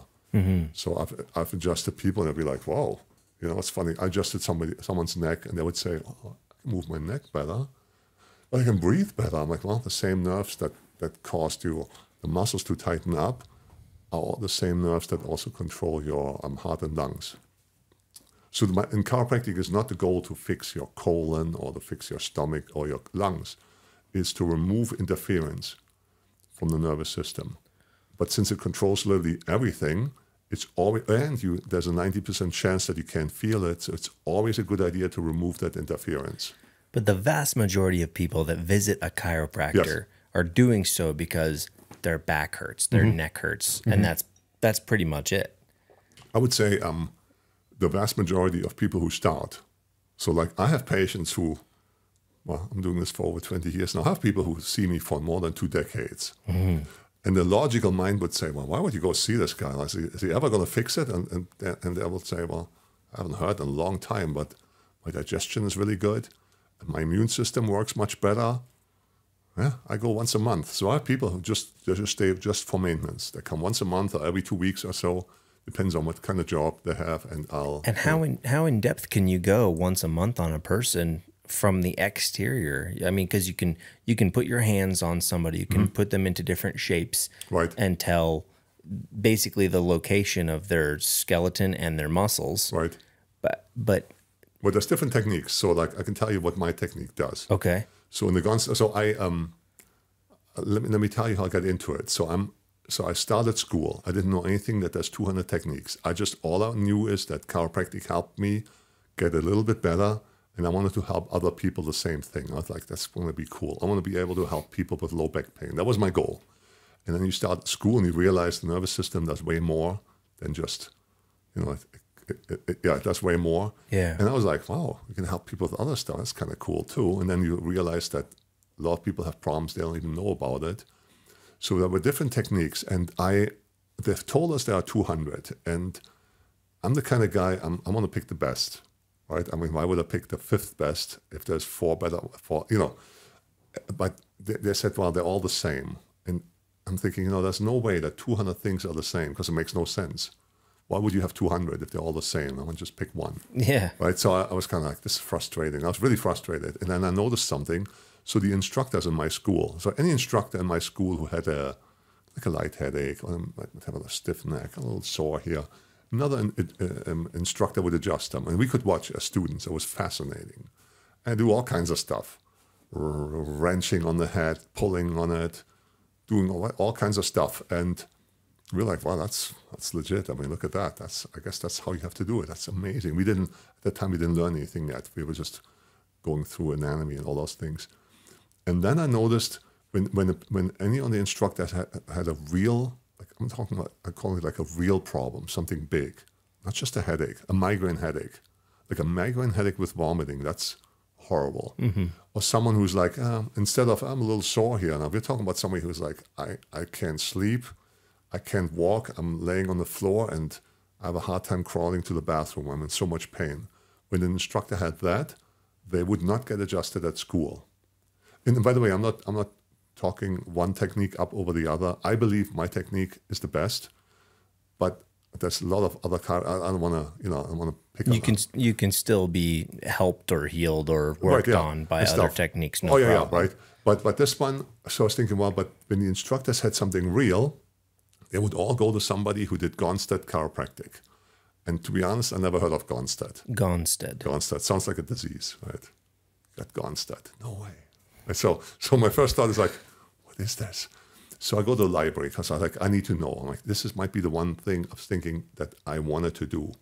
So I go to the library and I find out, and I read up on this guy, Dr. Gonstead. Born 1898, died 1978. This guy was a madman. The guy would see up to 200 patients in a day. I can tell you now, when I have a busy week, 200 is very unpleasant for me. My wife says I complain a lot if I have to see 200 patients in a week. I'm like, I'm tired. I want to go home. This guy would do it in a day. He works 16 hours a day. I'm thinking 16 hours. Imagine that's like 2 full-time jobs in a row. And that's not that easy on your body. And he would work 6.5 days a week. Like I work 3.5 days a week. Mm-hmm. This guy would do 6.5 days a week. Wow. Kept it up for 54 years. I was blown away. I'm like, who does this? This is somebody who's not doing it for the money because he had all the money. And then at age 65, he took his whole life savings. He built the largest privately owned chiropractic clinic in the world. At age 65. At age 65, if I'm still around, I would love to slow down, have a smaller office next to me and see my favorite patients, right? That would be awesome. Yeah. And this guy's like, nope, I'll build this mega clinic, a gigantic one, and then I built a motel with a restaurant for my wife, because people will come from all over the world and I want to see all of them. I'm like, who does this? This is impressive. This guy isn't the inventor. Well, so this is his technique, right? So the chiropractic got discovered in 1895. But it's not the guy that discovered it. Yeah, no. Okay. So that guy, have you heard how that came about? I know a little bit about that story. It's pretty cool. He was a magnetic healer or something. Yeah, right. And then he ran over his dad, or his son ran over. That was late on. So so he wanted to help people. He tried magnets, didn't really work. I think he tried honey and bees and all kinds of stuff. But there was a janitor in that building, and his name was Harvey Lillard. And as a boy, I think he fell down the stairs or he did something. He messed up. He messed up and he lost his hearing. Right, so he's from a fall. Yeah, right. So the parents took him to a medical doctor to check the ears, and they were like, "Well, the ears are fine. He should be able to hear," but he couldn't hear. So he grows up not hearing, and he becomes a janitor in that building where D.D. Palmer, the guy who discovers chiropractic, that's right, Palmer, works, right? Yeah. So he somehow communicates with the guy and says, "Wait, so you fell down, you get this weird hump on your back, and now you can't hear," and I don't know how they communicated. He said, "Why don't you come over to my office? Maybe I can fix it. I'm a healer." And I don't know how often he had to ask the guy. Probably not the first time that the guy said, "Sure." And he lays him on the floor, and he sees this hump on this guy's back, and he just pushes down on it. And at some point, it cracks really loud. The guy stands up, and so he's like, "Wow, I'm really upright." And he suddenly can hear. And no way. Right, so he's like, "Wow." And he was able to, according to his book, D.D. Palmer wrote a book in 1910, and he was able to hear the hoof prints of the horses on the cobblestone outside suddenly, and he could hear a ticking clock. Back then, clocks made sound, not anymore, unless they're beeping. But so D.D. Palmer is like, "I think I found a way to cure deafness," because that's what I would have thought, right? I'm like, I can cure deaf people. Apparently, he advertises in the newspaper. He's like, "Deaf people, come on over, lay on my coffee table. I'll crunch you a little bit." Well, he does it to those people, and nobody else regains their hearing. But they noticed other things, that they felt better, that they had less pain, and that they were less prone to, I don't know, like their immune system got boosted.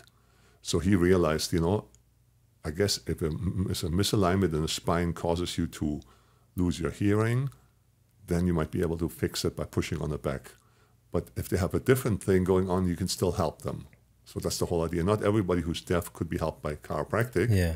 I think I've had one or two people who told me after 20 plus years of practice that they're like, "Hey, I think I improved my hearing after that." But, it would be an interesting experiment to have like 1,000 deaf people and see.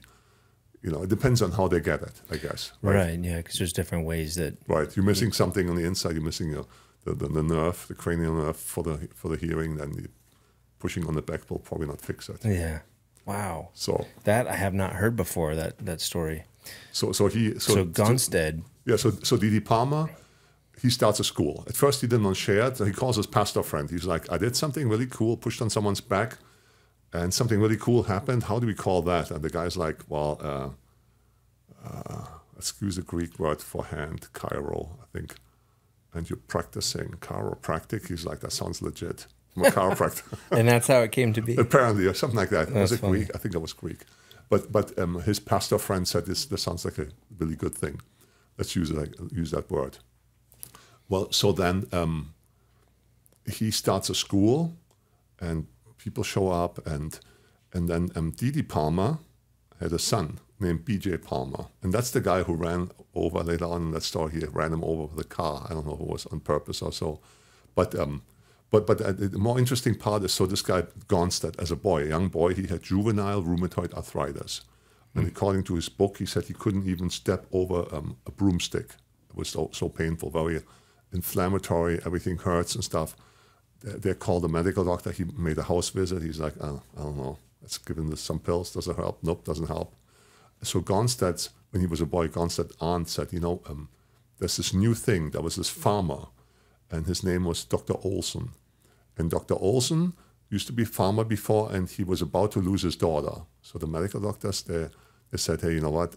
She's not going to live much longer. So say goodbye to your young daughter," which would be horrible, right? The idea.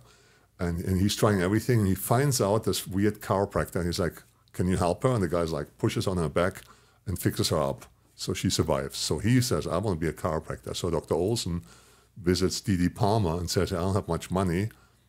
Can I become but I want to study this stuff. I'm really on fire for this. And D.D. says, if you come up with a tuition, you can even stay in my house. And so he becomes a chiropractor. And so when Gonstead had his juvenile rheumatoid arthritis flare up, Olson was the guy who visits him. And he's like, well, the boy has a problem. Let's lay him on the couch. I'll push on his back. And I'm staying in your house until he's fixed up. He stayed for 2 or 3 days. So he slept on the couch and he ate with the family. And he's like, okay, well, it's time to lay down. I'll push on your back, see if we can get more movement. And after 2 or 3 days, Gonstead was completely well and healed and everything. And the young Gonstead said, I want to do that too. It looks pretty cool.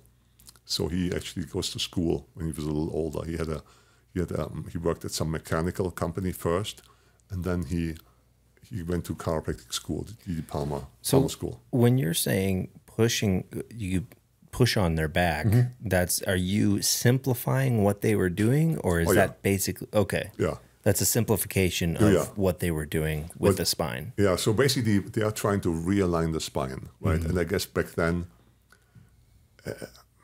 I'm pretty sure they didn't have x-rays. I know that x-rays got discovered in 1895, same year as chiropractic was discovered. But I'm pretty sure Dr. Olson didn't have an x-ray machine with him when he adjusted Gonstead. He must have went for touch. Yeah. This one sticks out. He probably pushed it forward, and he probably did it a couple of times. Wow. And that's how that happened. So Gonstead, when he came back, he actually, funny enough, he failed in practice. And then Olson broke both of his feet because a table fell on him. And Olson said, this will take a year to heal. Would you do me a favor and take care of my patients? And then he suddenly actually learned how to adjust properly. Gonstead himself graduated in 1923 in a class of 800 people. A lot of women in it too. So I saw the class photo, which is a gigantic group, and I'm like, that's weird, because back in the day, women didn't have many jobs. But there were a lot of women in it. And it's interesting, in that commencement speech, apparently, they said there's a 50-50 chance for you guys, so half of you will end up going to jail for practicing medicine without a license. I have to be honest, if somebody would have told me, hey, you know what, there's a 50-50 chance of you going to jail for what you're doing, I wouldn't do that job. And those guys were like, well, I take the chance because I want to help people. It takes a strong person to go, you know what? And so... You have to believe in it. Yeah. I mean, they're literally... Yeah, they believed in it, like, I'm going to fix up people, so this is what I'm going to do. So it took some really strong individuals back in the day. And they wouldn't be in jail forever. So like, when you're working on somebody's back, are you addressing fascial tissue at all? So in the Gonstead system, what we use, I drifted off. There's 5 things that we look at. So the first thing is we look at how, if you're coming in, if you're walking funny, right? Like some people limp, some people turn in a funny way. So you kind of try to figure out what's going on. And obviously you listen to them. And patients might say, I don't know, my hip I can't move my hip properly. And this hurts and it's radiating into my groin, or whatever they tell you. You listen and you're trying to figure out what it is. And then the second thing in the Gonstead system is you use a handheld instrument that measures temperature. It has 2 probes and compares left to right. And you run it down the spine. And if there's any inflammation at any level, there's 24 bones. If there's inflammation, if you go slow enough, the needle will actually swing to that because it's a really sensitive instrument. So every patient who comes in, they sit in front of me, or I sit behind them actually, and I run the instrument down their back, and I check if there's any temperature difference. And if I find something, I have a little marker, skin marker, and I draw a little line that tells me, come back to this one and see if there's actually stuck. So you look at them first, then you use an instrument to measure temperature, and then you do what's called a motion. Well, for people who don't understand what you're doing with the temperature is you're trying to see if there's inflammation, right? Because it'll be warmer. Yes, and generally one side is warmer than the other. So when you run the instrument down, it's usually one side is warmer than the other. It's very rare that people have it on both sides. It's usually one side worse than the other. Why do you suppose that is? There's a ligament running down. You mean like if somebody's not hurt, if they're healthy and fine? If you I just still check everything, yeah. So any patient who comes in, I don't ask them, hey, what do you hurt? Like I ask them if there's anything different. I watch them walk. Then they sit down and I run the instrument down their back. And I want to see if there's any temperature difference. if there's no temperature difference at all, I would double and triple check. But once I realized there's nothing wrong, I would send them home. I'd say there's nothing I can do today. And I've done it before. So that's a really huge marker for what you're going to do next. Right. And those are the first two, right? So then the third one, 3 and 4, are they're called palpation. You're looking for edema. When something is inflamed, usually there's extra fluid in that joint. And often the fluid comes from the skin. So when you run the finger down, you almost feel like a little dip. And you realize, hey, there's something here. And it usually coincides with something. So you can see the spine is bent to that side. And in addition, there's also a temperature difference at that level. And then you check and you push into the segments and you realize, okay, they're all supposed to move a little bit. But that segment doesn't move right. It's stuck. So now I know there's a problem. And then if I have an x-ray on them, so all the adults have x-rays on, but on pregnant women I don't have any, or on kids I don't have any x-rays. But generally the fifth part would be comparing it to an x-ray. So you have an x-ray of this patient, and you don't take one every time, right? You take one once, and then so now that gives me a blueprint. It shows me, first of all, is it safe to adjust? Can we push on that? Because there are some conditions where you don't want to adjust it. It'd be really a good idea to know that. And then it also shows you how. Because it shows you how is it misaligned. Is it twisted to the left, to the right? Is it risen up on one side or the other? Because you want to undo that misalignment just like the x-ray shows you. And once you have all that, you put it all together and then you adjust it. And you have to be on the right bone. So this is none of, I used to go to nice chiropractors, and the way I got adjusted, and I'm not, like I said, I'm not judging it, but the way they adjusted me, I'd lay on my back, somebody grabbed my head, twisted left and right, they flipped me over, punch, punch, punch, lift, twist, twisty, twisty here, and I was done. That's what I've seen. That's all I've ever seen. A lot of them do it, and I'm sure they help a lot of people. But in the Gonstead system, that's not how you do it. Right? In the Gonstead system, you examine the whole spine, and it's possible that you only find one thing or two things. So it's basically like the next level. Instead of just going, well, this one feels like it's sticking out, like I want to know which one it is, and then what kind of symptom do they have? So I'll give you an example. Like this level here in the back would be like a level of T5, T6, that's between the shoulder blades. And that's the area that goes to your upper GI tract, so stomach. So there's a possibility if somebody has a problem at that level due to maybe a fall or hunching over or doing whatever, that the nervous system cannot properly control the stomach. The information from the stomach up to the brain back and forth is interrupted. I'm not saying it's cut. It's a little bit interrupted. It doesn't work right. And so like false hunger signals or something? No, more like, oh, I get heartburn after I eat. So you let's imagine it's a person and everything is perfect. They eat a hamburger and they go, you don't have to worry, you don't have to think about it, just food goes in and etc. But then one day they fall asleep on a bad couch, they misaligned something, or they fall, and maybe by chance that their T5 is misaligned, that's at that level. And the nerve from the stomach to the brain is a little bit, it's not pinched off, but it's irritated a little bit. So the brain normally relies on the information from the nerves all the way up to the brain saying, hey, you know what, he just ate a burger. And then your brain, in simple terms, calculates and says, okay, well, we need this much hydrochloric acid, and we need this amount of stomach enzymes to digest this burger. And then the information goes down, the cells in the stomach make that particular stuff, and you don't even have to worry about it. But now something happens, right? So something is misaligned, the T6, T5, T6 is misaligned, and you're eating a burger, and like a few minutes later, you're holding your stomach, and you're like, oof, I'm hurting. And your friends go, your friends say, I know what that is. That's heartburn, or GERD, or acid reflux, all the same. And I know what that is. You don't make enough hydrochloric acid, or no, you make too much. And then they give you a pill, like a Rolaids or one of those purple pills. Yeah. And you're like, oh, that feels much better, right? And your mind says, well, so I guess I'm having stomach pain because I don't have enough Rolaids, or wait a minute, I don't know. But you don't really care. And when you go to a medical professional, that's what they do, right? They go, you have heartburn? Well, I got some for you. Let's try this and stuff. So in chiropractic, you think in a different way. Well, is it possibly due to a misalignment in the spine? And then if it is, and you adjust it, and now the nerve is freed, so now the stomach can heal. So now you can fix the stomach with that. And that's fascinating. So I'll give you an example. So I have a lady who works for me, and she had heartburn, and I adjust her, and she gets better, but it doesn't go all the way. It doesn't go away completely, and it drove me crazy. I can't have a front desk girl hurting.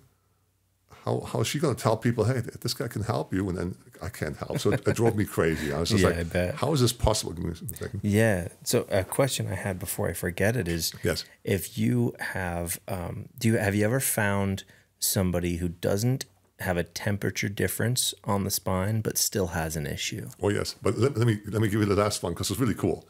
So I was frustrated. I wanted to help her. I know I was adjusting her well, and she would always get better, but not 100%. It drove me crazy. So I'm looking at the anatomy notes and Gonstead's notes. And Gonstead found that there's not just a nerve from here that goes to your stomach. There is another nerve. It's called the vagus nerve. It's a cranial nerve that exits the head. And, vagus nerve, people have heard that. Yeah. And the vagus nerve can be compromised by a top bone on the spine that's misaligned. So the top bone, C1, atlas, can misalign. And if it misaligns just in the proper way, and it rotates in a certain way, and if it's on the left side, it rotates to the front, and if it rotates on the right side and rotates back on that, it can put pressure against the vagus nerve, and that can cause your stomach to cause problems. So once I figured that out, I was double and triple checking that area, and she had a misalignment there. So after adjusting that completely fixed it. Wow.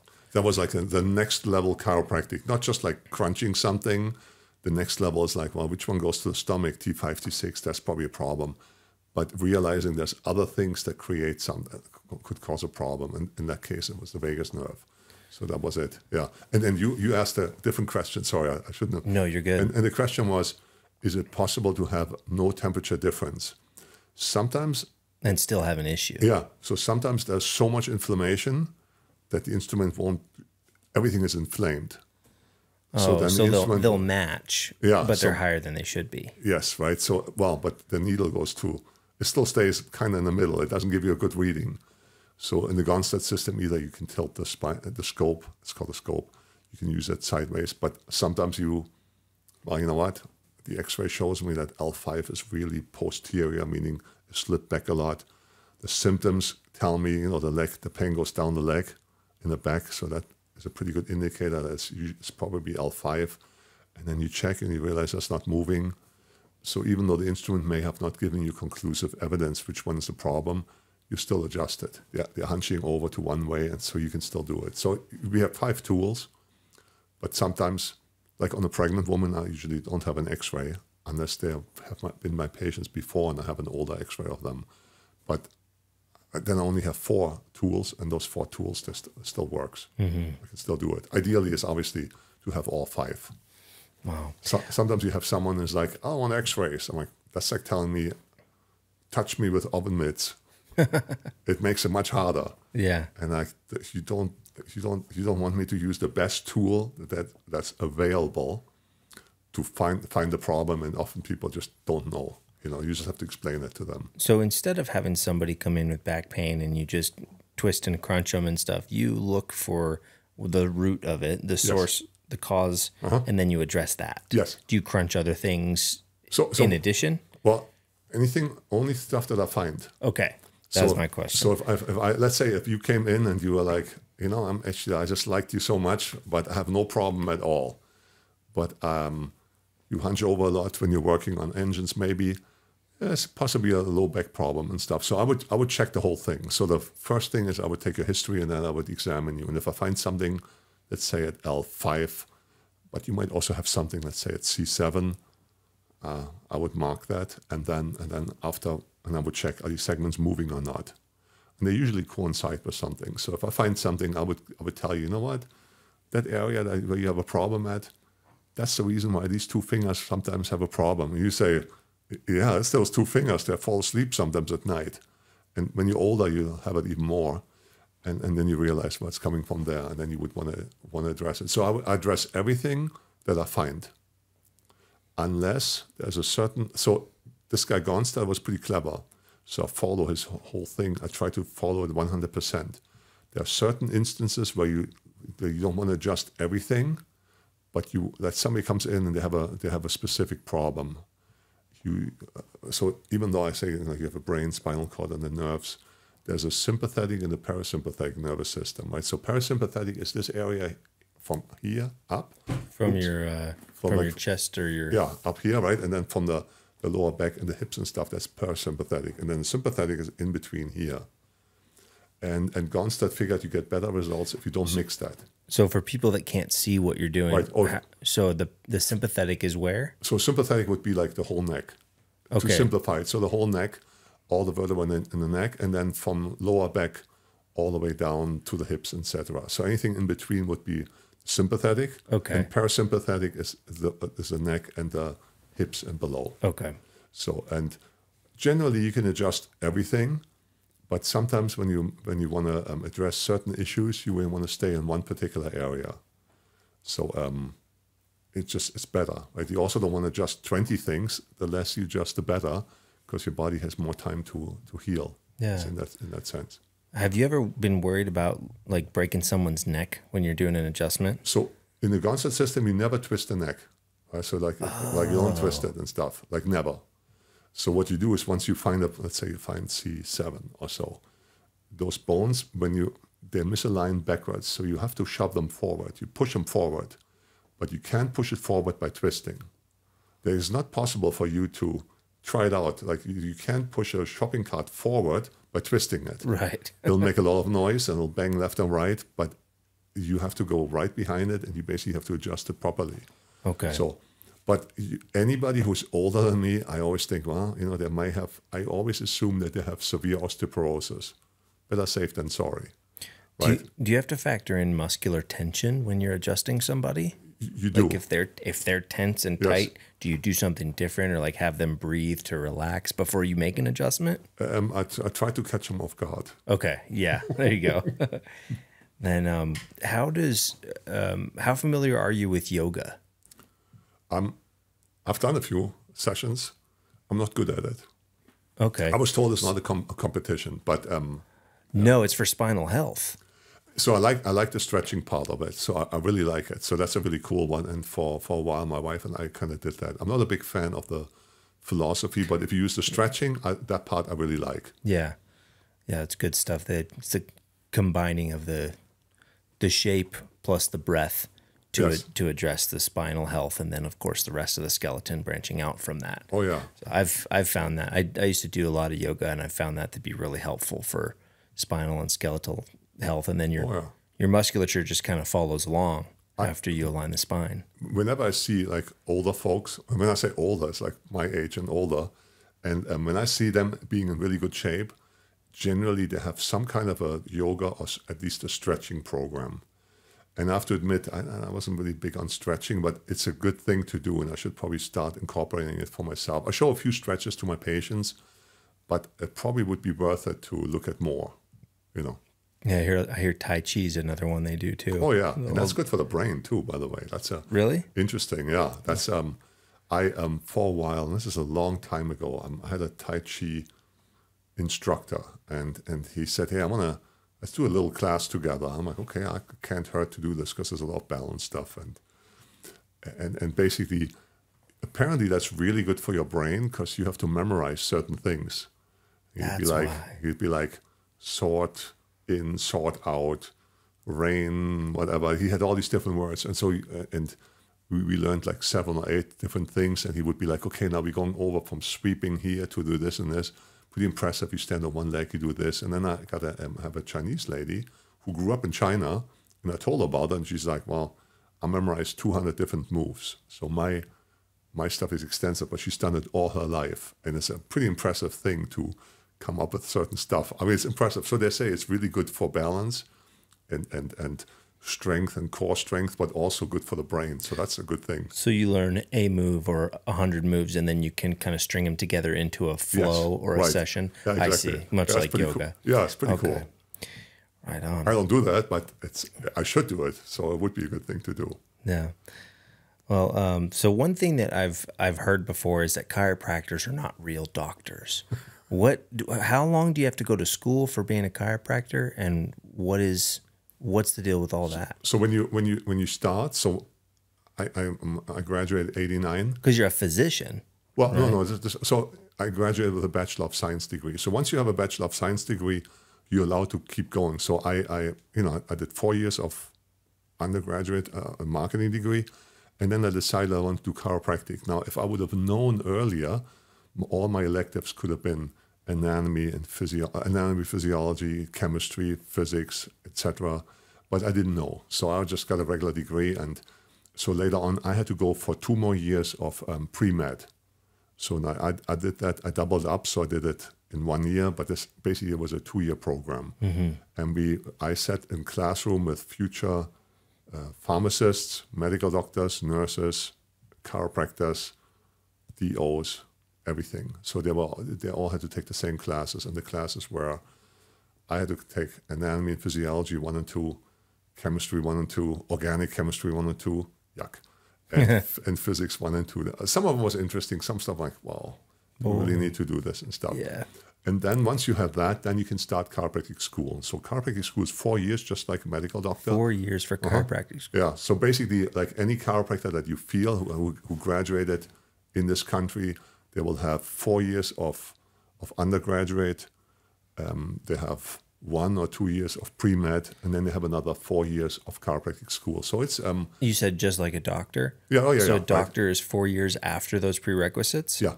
Oh, right. I didn't know that. No, so like a medical doctors, obviously, then they have like a residence program and stuff where they cut people open. So in chiropractic, you're done after those 4 years. Right, but altogether, like I went to college for 9 years because I doubled up. If I would have known, if my goal would have been, hey, I want to be a chiropractor, and when I would have taken like biology as an undergraduate thing, and then I would have been able to skip the pre-med, and I could have gone directly.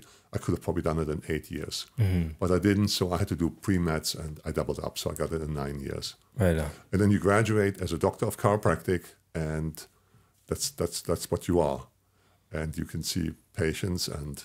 Okay. When you compared, and it's I don't know, I'm probably wrong, but if you compared, I know, all the classes that we have, they're pretty impressive. Like most of the classes are taught by medical doctors.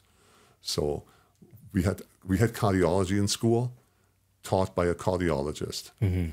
But when you're taking it, obviously I know that I'm not going to do anything to your heart. Right. So all I'm like, okay, you're learning it, but.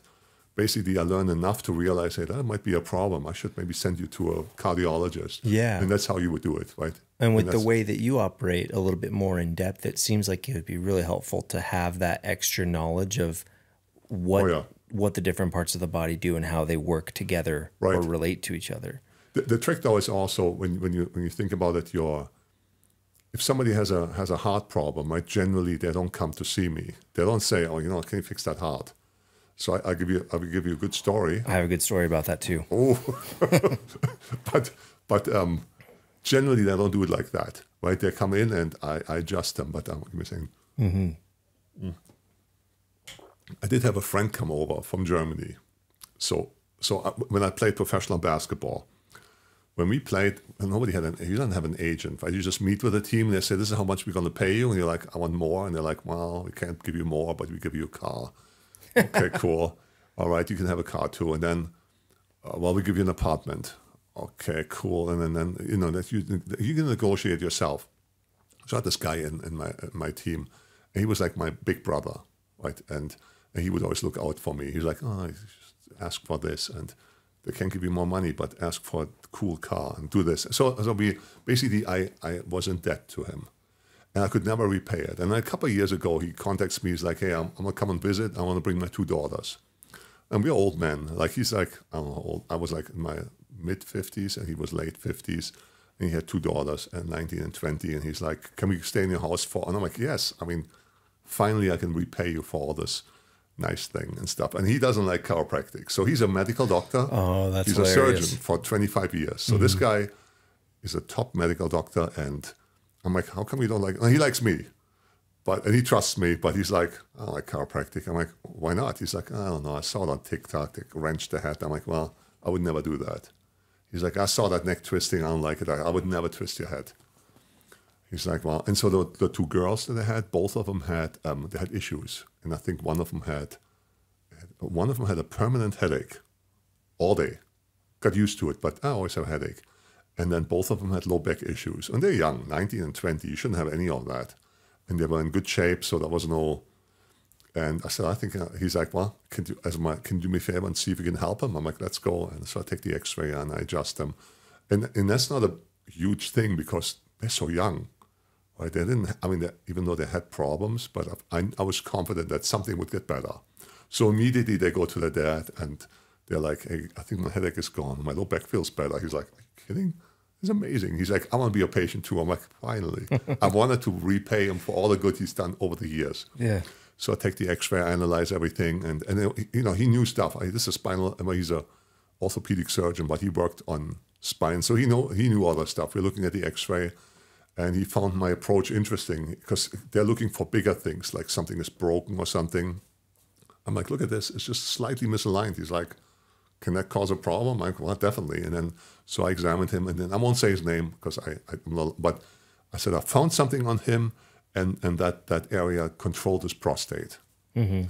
So when I adjusted him a few times. I adjusted him. He stayed in my house, so we only had 2 weeks. So I adjusted him every day because I want to make the most out of it. Yep. And I adjusted him at home, and he's like, the first time he's like, I feel a little looser. I'm like, this is not a massage. I'm restoring a nervous system. He's like, okay, well, let's see. And then after a few visits or so, he's like, I don't have to go to the bathroom every 30 minutes. I'm like, well, because L5 also controls your prostate, and that's why it was. And he's like, are you kidding me? That makes total sense. Because he knows the anatomy, right? And he's like, are you kidding? That's crazy. So he says this to me. He says, I have one problem. I have it for over 20 years. And he says, I have atrial fibrillation. Can you help that? What is that? Well, so I was thinking, well, what is that? Like, I knew it was something with the heart. Mm-hmm. And so he tells me his symptoms and stuff. And I know I've had patients who told me, I have AFib. And I was just writing it down. Right? Like, they're not coming in for this. If you say, But so I'm writing it down, but nobody ever came in for that. So he says, do you think this Gonstead stuff can help? I said, I don't know. The nerves control the heart, maybe. So I look up in Gonstead's notes, and Gonstead said, if the top bone in the spine is misaligned and it rotates and it puts pressure against the vagus nerve again, that can also cause atrial fibrillation. And I read this thing to him. He says the anatomy is spot on.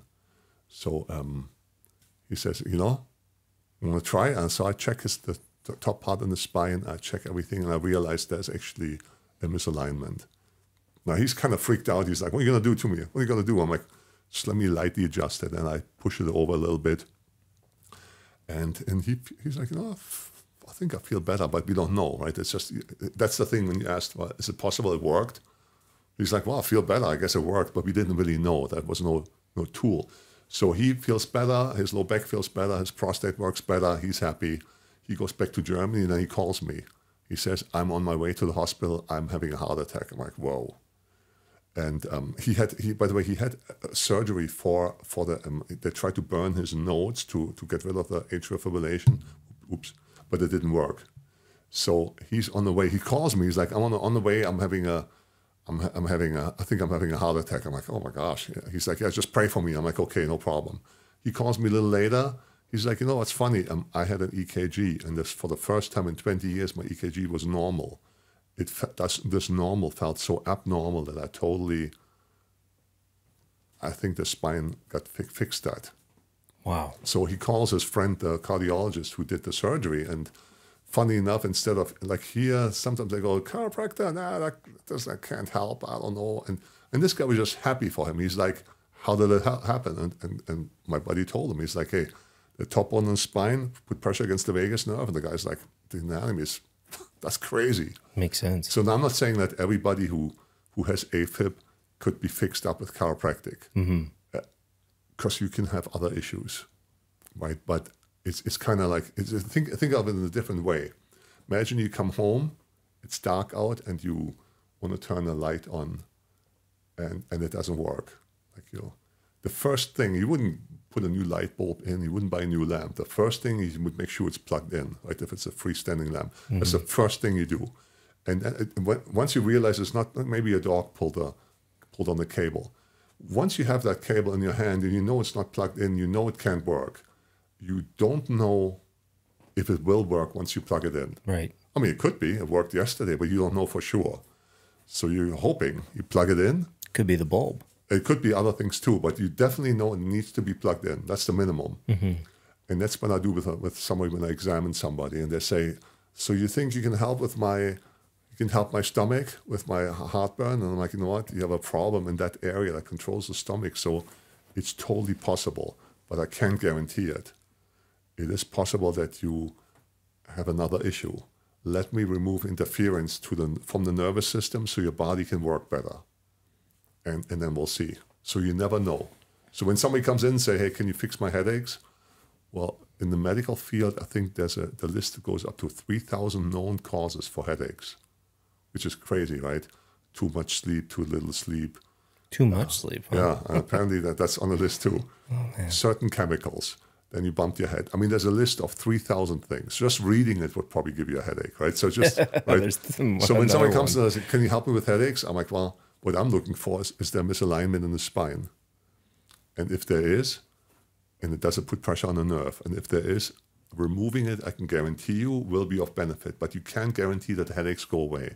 Because I've had patients who had other things. I had some patients who had brain tumors and stuff. But if they have an additional problem, correcting it is still better. I mean, it won't fix the problem. But I've had people who say, you know what, I know I have this issue here with my brain, but at least I can turn my head better and I feel better. And I'm like, I wish I could fix it completely. So if you have somebody whose spine is out of alignment, you have to adjust them. A lot of times it'll be like somebody has lower back pain. Right. They go get adjusted and then they have to go back again. Well, it depends, right? It depends what they have, right? So it depends how long you have it. You take a guy who's let's say you take a construction guy with low back pain, because it's pretty common, right? You can adjust them. They come in, they can hardly walk. You adjust them, maybe you adjust them a few times. And they might say, I feel better. But guess what? They're going to go back to their work. They have to. Yeah. So that's you know. So you're engaging again in the cycles of movement that created the pain initially. Yes. So it's Often not mess it up like a permanent healing necessarily. Well, not even if you go to the dentist. Yeah. The guy's going to be like, hey, you're going to have to keep flossing. Yeah. And you're going to be like, yeah. But I feel really good now. I'm like, that doesn't matter. Right. You have to do it. I mean, you're gonna mess it up with eating. Some people eat 3 times a day or more. You should probably brush them 3 times a day. So is there any kind of a practice or a preventive maintenance thing that you recommend for people? So obviously, creating a strong core. Okay. Right. So like somebody who does yoga, many of them got strong cores, and that'd be of benefit. Sitting on a couch that has no support, that's not good. So movement, right? Most people don't move too much, including me. I mean, like my office is in Phoenix. It's hot. You want to wake up at 4 in the morning to go walk. Most people don't. So, and we drive to work, you know, and then, I mean, like I'm actually working standing up, but most people, they sit at work. So you sit somewhere, you sit on something that doesn't have really good low back support, and then you drive back home. That's what most people do 5 days a week, and then on the weekend they're so exhausted. You're covering. Or they do something they shouldn't and they get injured. I'm 50 and I played little football. I think I got injured. I'm like, well, you weren't in the shape to do it. So it's easy to get injured. There's 4 ways how people could get spinal problems. The first one would be a big trauma. The big trauma would be you fall off a ladder or you have a car accident. Right? Yeah. That would be big trauma. You know what happened. You're like, this happened. The second one would be small trauma repeatedly. That would be someone hunching over in the car and just doing the same movement. That's the lady who types all day. The lady who cuts hair, right? And she's doing this movement for 8 hours a day. It accumulates. Small trauma, it accumulates. And after 2 years, you're like, oh, my neck is hurting. That'd be small trauma. Chemicals can do it too. And then even stress too, right? You got somebody nonstop yelling at you. You're probably walking around like this. And then you're wondering why you get a headache at the end of the day. So those 4 things, and or a combination of 4, can cause problems. Is caffeine one of those chemicals? To be honest, I don't know. I mean, I know when I don't drink any coffee, at some point I get a headache. But I don't know if there's a misalignment. I actually don't know. Be an interesting test. Well, I know with coffee, what it's doing, it's releasing the stress hormones. Right. And I know that those can obviously make you more stressed out. Right. So then you're holding tension, or you're more likely to hold tension depending on what you're doing. Like if you drink coffee and then you're going to be engaged in something that the coffee actually helps with, that's one thing. Right. But if you're going to go drink coffee and then you sit and do computer work after that, And I mean, your body's that, right? probably, all kinds of people. I've had some interesting cases actually, because you asked, well, because I mean, logical, right? You got a misalignment in your lower back, so that could cause low back pain. It could even go down to the foot, so they call it sciatica. Same thing in the neck, right? That makes sense because we know the nerves go from here to here, so it makes sense. But it's interesting when you look at certain like organs or glands. So I've had some people who was a gentleman and his wife had a lot of panic attacks, right? And I was thinking, well, panic attacks. Well, my first thought is, well, how could I help that, right? I mean, she went to the medical facility and they couldn't help her.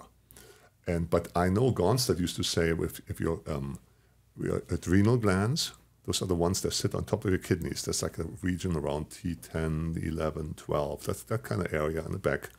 If there's a problem there, those don't work right. So the adrenal glands and every other organ or gland in the body needs the right nerve supply. So if you have a problem there, it may be off. And then they may fire too much or too little, and then it's off. And something doesn't work right. So it turned out that she had panic attacks through that. And I was able to find it because I was like, oh, that's right there. And I touched it. It was really painful. I adjusted it, and then panic attacks just disappeared. And she had quite a few, and those were permanently gone. Wow, that is awesome. That was actually my next question. Oh, really? I was going to ask you about more like emotional or cognitive issues. Can a misalignment of the spine give you cognitive issues? Yes. And or emotional issues such as depression or anxiety? So to be honest, I don't know how. Right? I know you can. I've read some of the literature. There's a few different things, but I can tell you this: I've had people who you adjust them, and they go, "Wow!" I start crying, and you're thinking, "Was I too rough?" And they go, "No, it wasn't too rough." But I don't know. I just feel so free. I feel so good. I'm like, "Well, my first thought is like, oh, I'm really happy, and give me a good testimonial because it's a unique thing, right? Because it's a nice thing. Not everyone, but I've had people who were like, "Oh yeah, so yeah, you can have that." So I guess a misalignment in the spine can cause all kinds of weird stuff. Let me tell you one of the best ones. And this, I like jokes, and I like to make fun of myself. So this is probably 20 years ago, and I got this older gentleman, and he comes in for headaches and numb feet. A lot of people have that. So I examine him, and I find something in the neck. I find something in the lower back, which makes sense because it goes to the feet. I'm like, that makes total sense. But I find something at, I think it was T12. And as I look at him from the front, so like the ladies wear a gown when I examine them, but the gentlemen often they just take a shirt off, right? Mm-hmm. So and I see this hose hanging out of his neck. And I'm like, what's with the hose? He's like, unfortunately, he was 79 years old. He's like, I have end-stage renal failure. So my mind says, end-stage, that's not good. Renal, that's kidneys. Oh, that's not a good thing. He's like, well, I didn't come in for that. So I want you to help me with my low back and my numb feet. But when I examined him, I found the area that controls the kidneys. And I'm thinking to myself, could I help this guy? Well, I didn't dare to say anything because I thought, I don't know. What if the guy says, hey, you still didn't fix it? So plus, that's not really. So he comes in, I adjust him, and he's like, my headaches are getting better. And then after a while, he says, I think the numbness of my feet goes away. I'm like, oh, that's pretty cool. Anything else? He's like, no. I'm like, anything else? You gotta have something else, Billy. He's like, well, so he had to go 3 times a week to dialysis for a few hours each. He said, it's funny. I can go to the bathroom, number one, much better. I'm like, really? That's cool. So that's the first time I've done it. So I'm calling my mentor because I'm like, I want to know about this. And I tell him the story. He's like, well, yeah, you're taking the pressure off that area. The kidney's getting the right nerve supply. You can fix that. And he was scheduled to getting a kidney from his son. And so my mentor, Dr. Alex, says, you better fix him up before they do that, because he said that's a risky surgery for the donor, his son, and the dad. I'm like, whew, the pressure's on. He's like, well, you better fix it. So I had him, so I have him come in twice a week, and I told him, I showed him on the chart. I said, I think we're helping you with this. I said, I'm taking the pressure off here, and on the chart you could see what area, what organ it was being controlled by the spine. So he says to me, well, let's do it. How often? So we kept adjusting it. At some point, he said, I think I'm back to normal. He tells his nephrologist, a medical doctor who works on the kidneys, he says, I think my vitamins and my chiropractor fixed my kidneys. Could you please check my my kidneys? And the guy's like, well, no, that's crazy, because when you're on dialysis, he says, we're keeping you we're keeping you alive long enough so you can get your kidney. This is not you don't get better on this machine. We're saving your life. So my patient says, hey, I'm going somewhere else. So he goes to a different nephrologist. The guy examines him and says, you don't really have to go on. The kidneys are working decently enough that you don't need it. No kidding. Yeah, so they kept his hose in here, and they did blood tests twice a week for 4 weeks. And after 4 weeks, they said, oh, no, that sounds like a miracle. And they removed the port. And he gave me a video testimonial, and I wish I would have known how to film properly. It wasn't a good one. I didn't have enough light. There's one of those old ones with a little, little cassette and stuff. But oh yeah, the old like a little camcorder. Yeah, oh yeah. I wish I would have had like an iPhone or something. Mm-hmm. But basically, he celebrated his new birthday. That was 1 year after the last time he did dialysis, which was really awesome. I was like, man, that would have been a cool video. I wish I would have had it. But he was very emotional, and his son was emotional because he called his son and said, you know what? You don't need to give me your kidney. And the son is like, oh, no, Dad, you can have it. He's like, I'll need it. I got 2 good ones now. Wow. And I was like, that's amazing. That would have been a great video on TikTok. That would have given me millions of views, But you can still, is it in digital format, or was it on a? It wasn't really good. Do you still have it? I don't even know if I have that. I don't even know if I have it still. If you have it, you can make that happen. Yeah. Yeah. I would have to really cut it together because... that's easy to do. All you got to do is make it into a digital format, and there's converters for that. I'll look for it because it was a really nice one. Once it's digital, you just chop it up and put it together in a way that makes sense. And my interview style was very awkward too. Yeah. I'm like, oh, speaking to this thing here. He's like, what now? I'm like, so it was very amateur-like, but it was a beautiful thing. So I call my mentor. I'm like, hey, this is what happened. We were very happy. And he says, the next Gonstead seminar, so I go to Gonstead seminars. He says, the next Gonstead seminar, I want you to teach this. And I'm thinking to myself, I'm in my 30s. I'm thinking, I'm a rock star. I mean, I got this guy off dialysis, right? I mean, and I stand up front, and I go a little bit, when I taught this to other doctors and students, I go into a little bit more detail. I show the x-rays, and I show exactly how I adjusted it. I go into good detail, and, they're like, I feel like I'm a rock star. I get off, and the young doctors and the students, they all give me high fives, and they're like, look at you.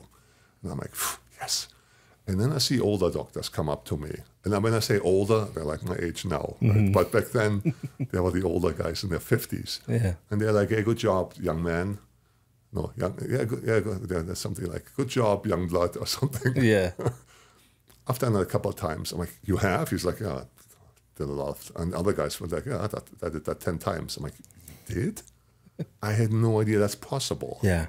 Right? I mean, ever since then, it happened a few more times, right? But, and I'm not saying that every person on dialysis I would be able to help, but imagine I would get 100 of them and I could get 2 of them off dialysis. It would be fantastic, right? For those 2, right? And the money savings, like chiropractic is so cheap in that sense, right? Yeah. I mean, now this guy, he had an HMO, so he had to pay for my visits, and and he's like, I don't care, I'll pay twice a week and stuff. They're not expensive. He said, but that dialysis stuff, it's thousands of dollars. Not to mention a kidney plus the operation. All that, right? And then the risk and stuff. Yeah. And mine stuff was just so cheap, right? And I can tell you this, just in hindsight, he came for something completely different. He was happy when he left because he said, well, no more headaches and my feet are not numb anymore. So he was happy. And I'm like, anything else happen? And he's like, well, yeah. And then that's how that's it awesome. happened, So that's why any patient who I get anytime I get a patient or so, I examine the whole spine. And sometimes I'm like, well, that goes to the bladder. And I'm like, hey, any bladder problems? They're like, nope. I'm like, well, that's cool. I still double check that and stuff. And you examine everything. And when you adjust it, often patients say, by the way, it's funny. The first visit a year ago, you mentioned something about bladder. I always have those bladder infections, but ever since I've been seeing you, really haven't had that. They were 50% better and stuff. No, when I said a year, it doesn't mean that you have to come in for a year, because that's often when people say, well, if you go to a chiropractor, you have to come forever. When they come in, you address it until it's corrected. Mm-hmm. So if someone comes in for low back pain, it's really, the thing with this type of work is it seems like it's really up to the person to maintain their own body. Too, right. If it's really worn down, obviously it takes a little bit longer. If you adjust a baby, I do that too, that you adjust it and it's often fixed permanently because they haven't had it that long. So I'm my youngest patient, because often when I teach students, they always ask, what's your oldest patient? I'm like, I had a few in the mid-90s. What's your youngest patient? So my youngest patient, what do you think? Take a guess how old? 9 months. 15 hours. 15 hours. So same day.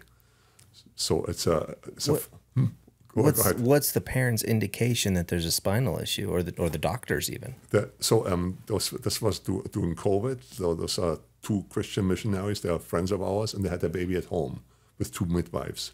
And the baby's neck came out like this. Oh, wow. And it's called torticollis. So the head was bent to the side, and the mom is like, that doesn't look right. I don't know how they said it, but basically I'd be freaking out. They're like, why is this bent? And they're like, well, it's called torticollis, and it usually goes away within the first half year. And the mom was like, is there something you can do? And they're like, well, a really good chiropractor can do it. Now, those 2 midwives actually knew of me. And then they're like, hey, we know this guy, Dr. Stein. And they were like, oh, the really tall guy? Yeah, he can do it. So he texts me. He's like, hey, my wife just had a baby. You want to come over right now? I'm like, no, it's 5 a.m. and I still have to go to work. And so my wife, Claudia, she says, you know what? Tell them we'll come over after practice. And I don't do house calls. But they had their first baby at home. I was like, I'm going to come over. I want to, So I go over there, and the baby actually, so the indicator was that the baby was able to nurse on one side, but couldn't nurse on the other side. Okay, right? Yeah. So they knew that that's not right. Plus the head was like bent in a weird way. So obviously you look at it. It's my visualization, right? The instrument doesn't work on the kid, on the baby, because the skin is all stretchy and stuff. So the instrument I couldn't use. I was able to palpate and check if there's something felt out of alignment, and I was able to see was actually felt edema. It looked like there was an indentation in the skin. It was like a little dimple in the bottom of the neck. And obviously you don't take an X-ray. So even though we have 5 tools, I was able to use 3 of them. Yeah. And I found something, and then I put my finger on the bone and went beep. And the mom was like, that's it? I'm like, I don't know, let's try it out. And the baby immediately was able to nurse on the other side. Wow. So then they were like, hey, come. So then we went back the next day. They had us over for dinner. So I adjusted the baby one more time. And then 2 weeks after that, they came in one more time. And after we did the 3rd adjustment, it straightened out. So the baby still had the neck funny, but at least the function was increased. And then later on, the structure changed too.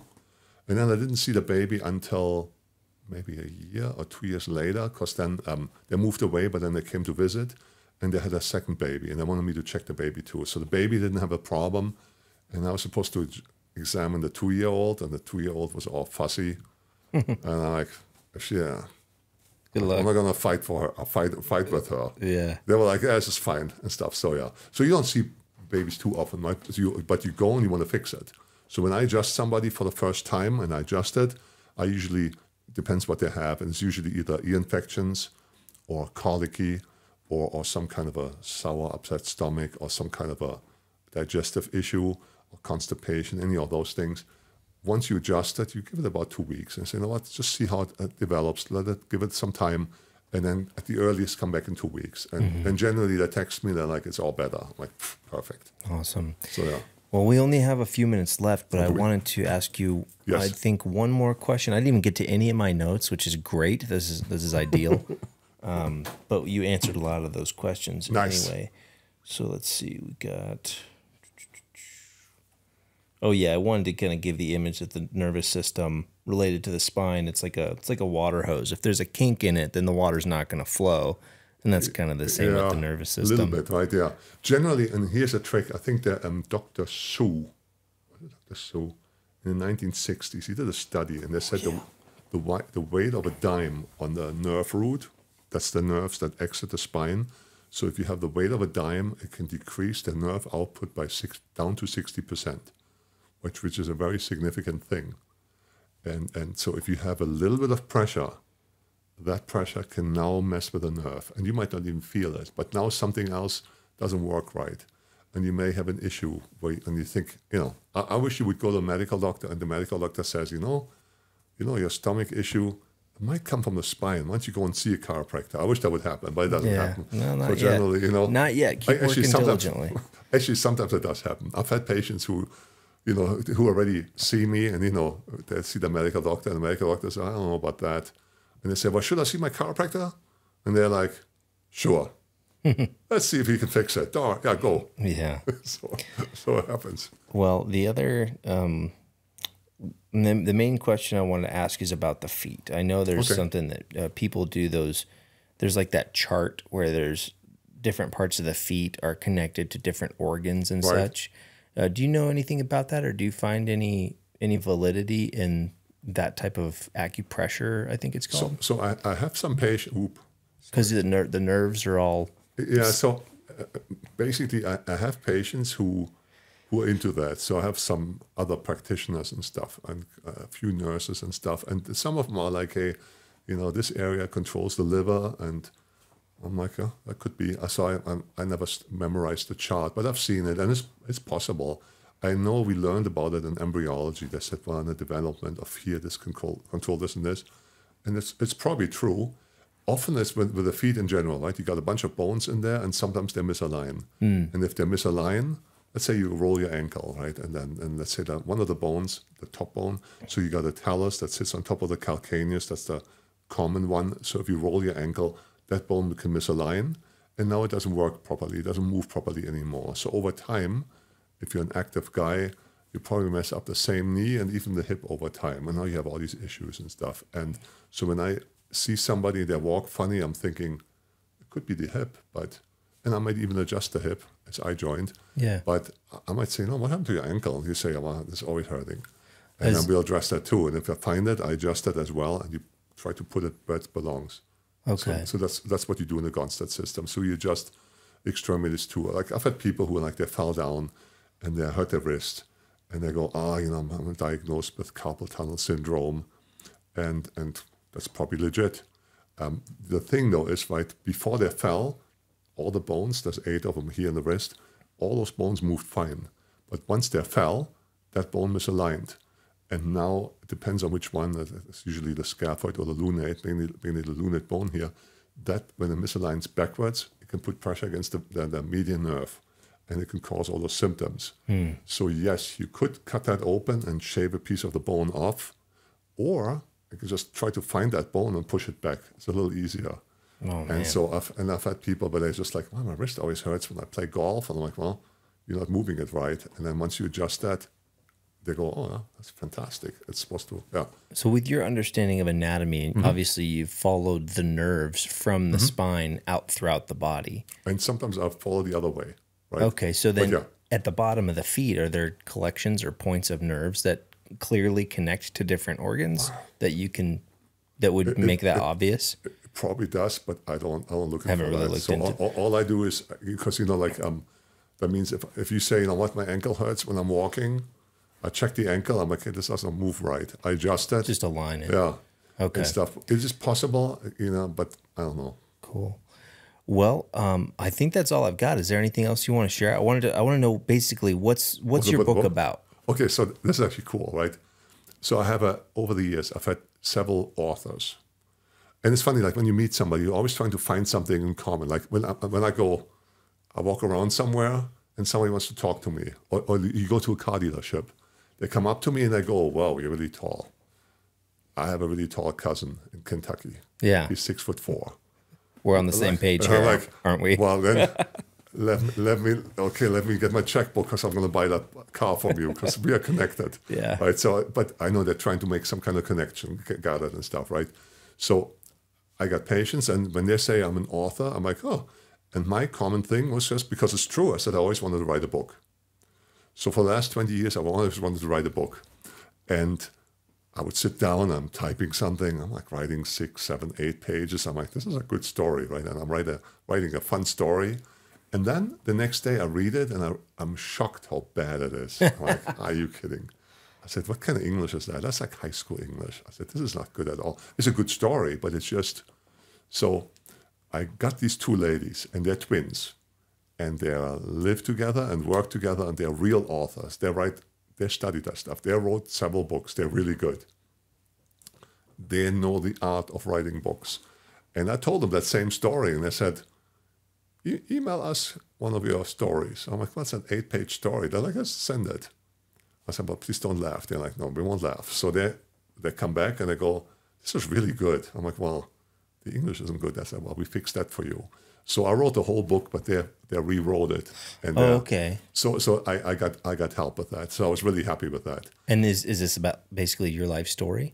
It is. So I'm trying to relate every story in there. So basically, this book is it's basically, you could say it's almost a marketing book. Mm-hmm. So I basically try to answer every question that people ever have about me, Berlin, chiropractic, health in general. So I try to answer every one of them.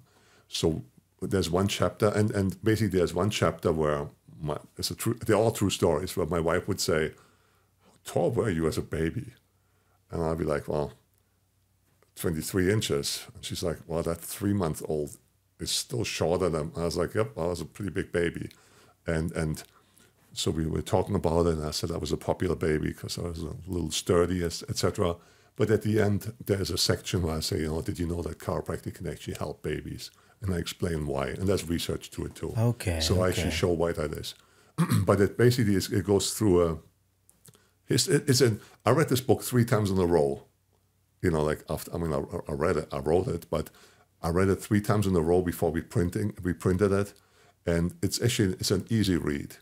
It's a fun book to read. Mm-hmm. The patients who read it, they're like, yeah, this is pretty good. I got to know you, but it's got some stuff that you actually learn about it, but in a fun way. I'm not just telling you that adjusting babies can do this and this, because most people aren't interested in it. It basically gives you information without you looking for information. Yeah. Hey, that guy was 23 inches. Oh, chiropractic can help babies. That's pretty interesting. Yeah. But there's other things too, in there. So it's you tell me. Well, that is called Head and Shoulders Above the Rest. Yes. And yes. your Instagram is 7 foot and the number 2 doc, 7'2" doc. Yeah. And do you have other social medias? It's the same one also on TikTok also. But the main one is for me is Instagram and stuff. It's just a fun one. There's when people think, well, how do you examine somebody? How do you adjust somebody? I have videos up on my channel. Now also, I've had a few people say, well, I kind of like that kind of chiropractic that you mentioned, but I can't come to see you because I'm too far away or so. Yeah. Right? If you follow me on social media and you ask me questions, I'll answer them. Awesome. So if you say, hey, you know what, how can I find somebody who is in Atlanta, Georgia? I'll find you somebody. Awesome. Because I know the Gonstead guys for a while. I used to teach this for a couple of years too. And to me, it's a great technique. So if somebody's doing it, I like to support them. And you're based in Phoenix, Arizona. Yeah. So if you're in Phoenix or somewhere around the greater Phoenix area, people can come to you. Yeah. So it's Glendale. Yeah. It's like where the 101 and 59th Avenue. Oh yeah. And so it's actually easy to find and stuff. It's our office, and yeah, we've been doing this for over 2 decades, which sounds crazy because it didn't feel like 2 decades. Went by fast. Totally. Totally. Well, thank you so much, Dr. Stein, for your time and sharing your knowledge and your insights and your life story. I appreciate it very much. Awesome. Thank you so much for having me. All right. Take care. Thank you.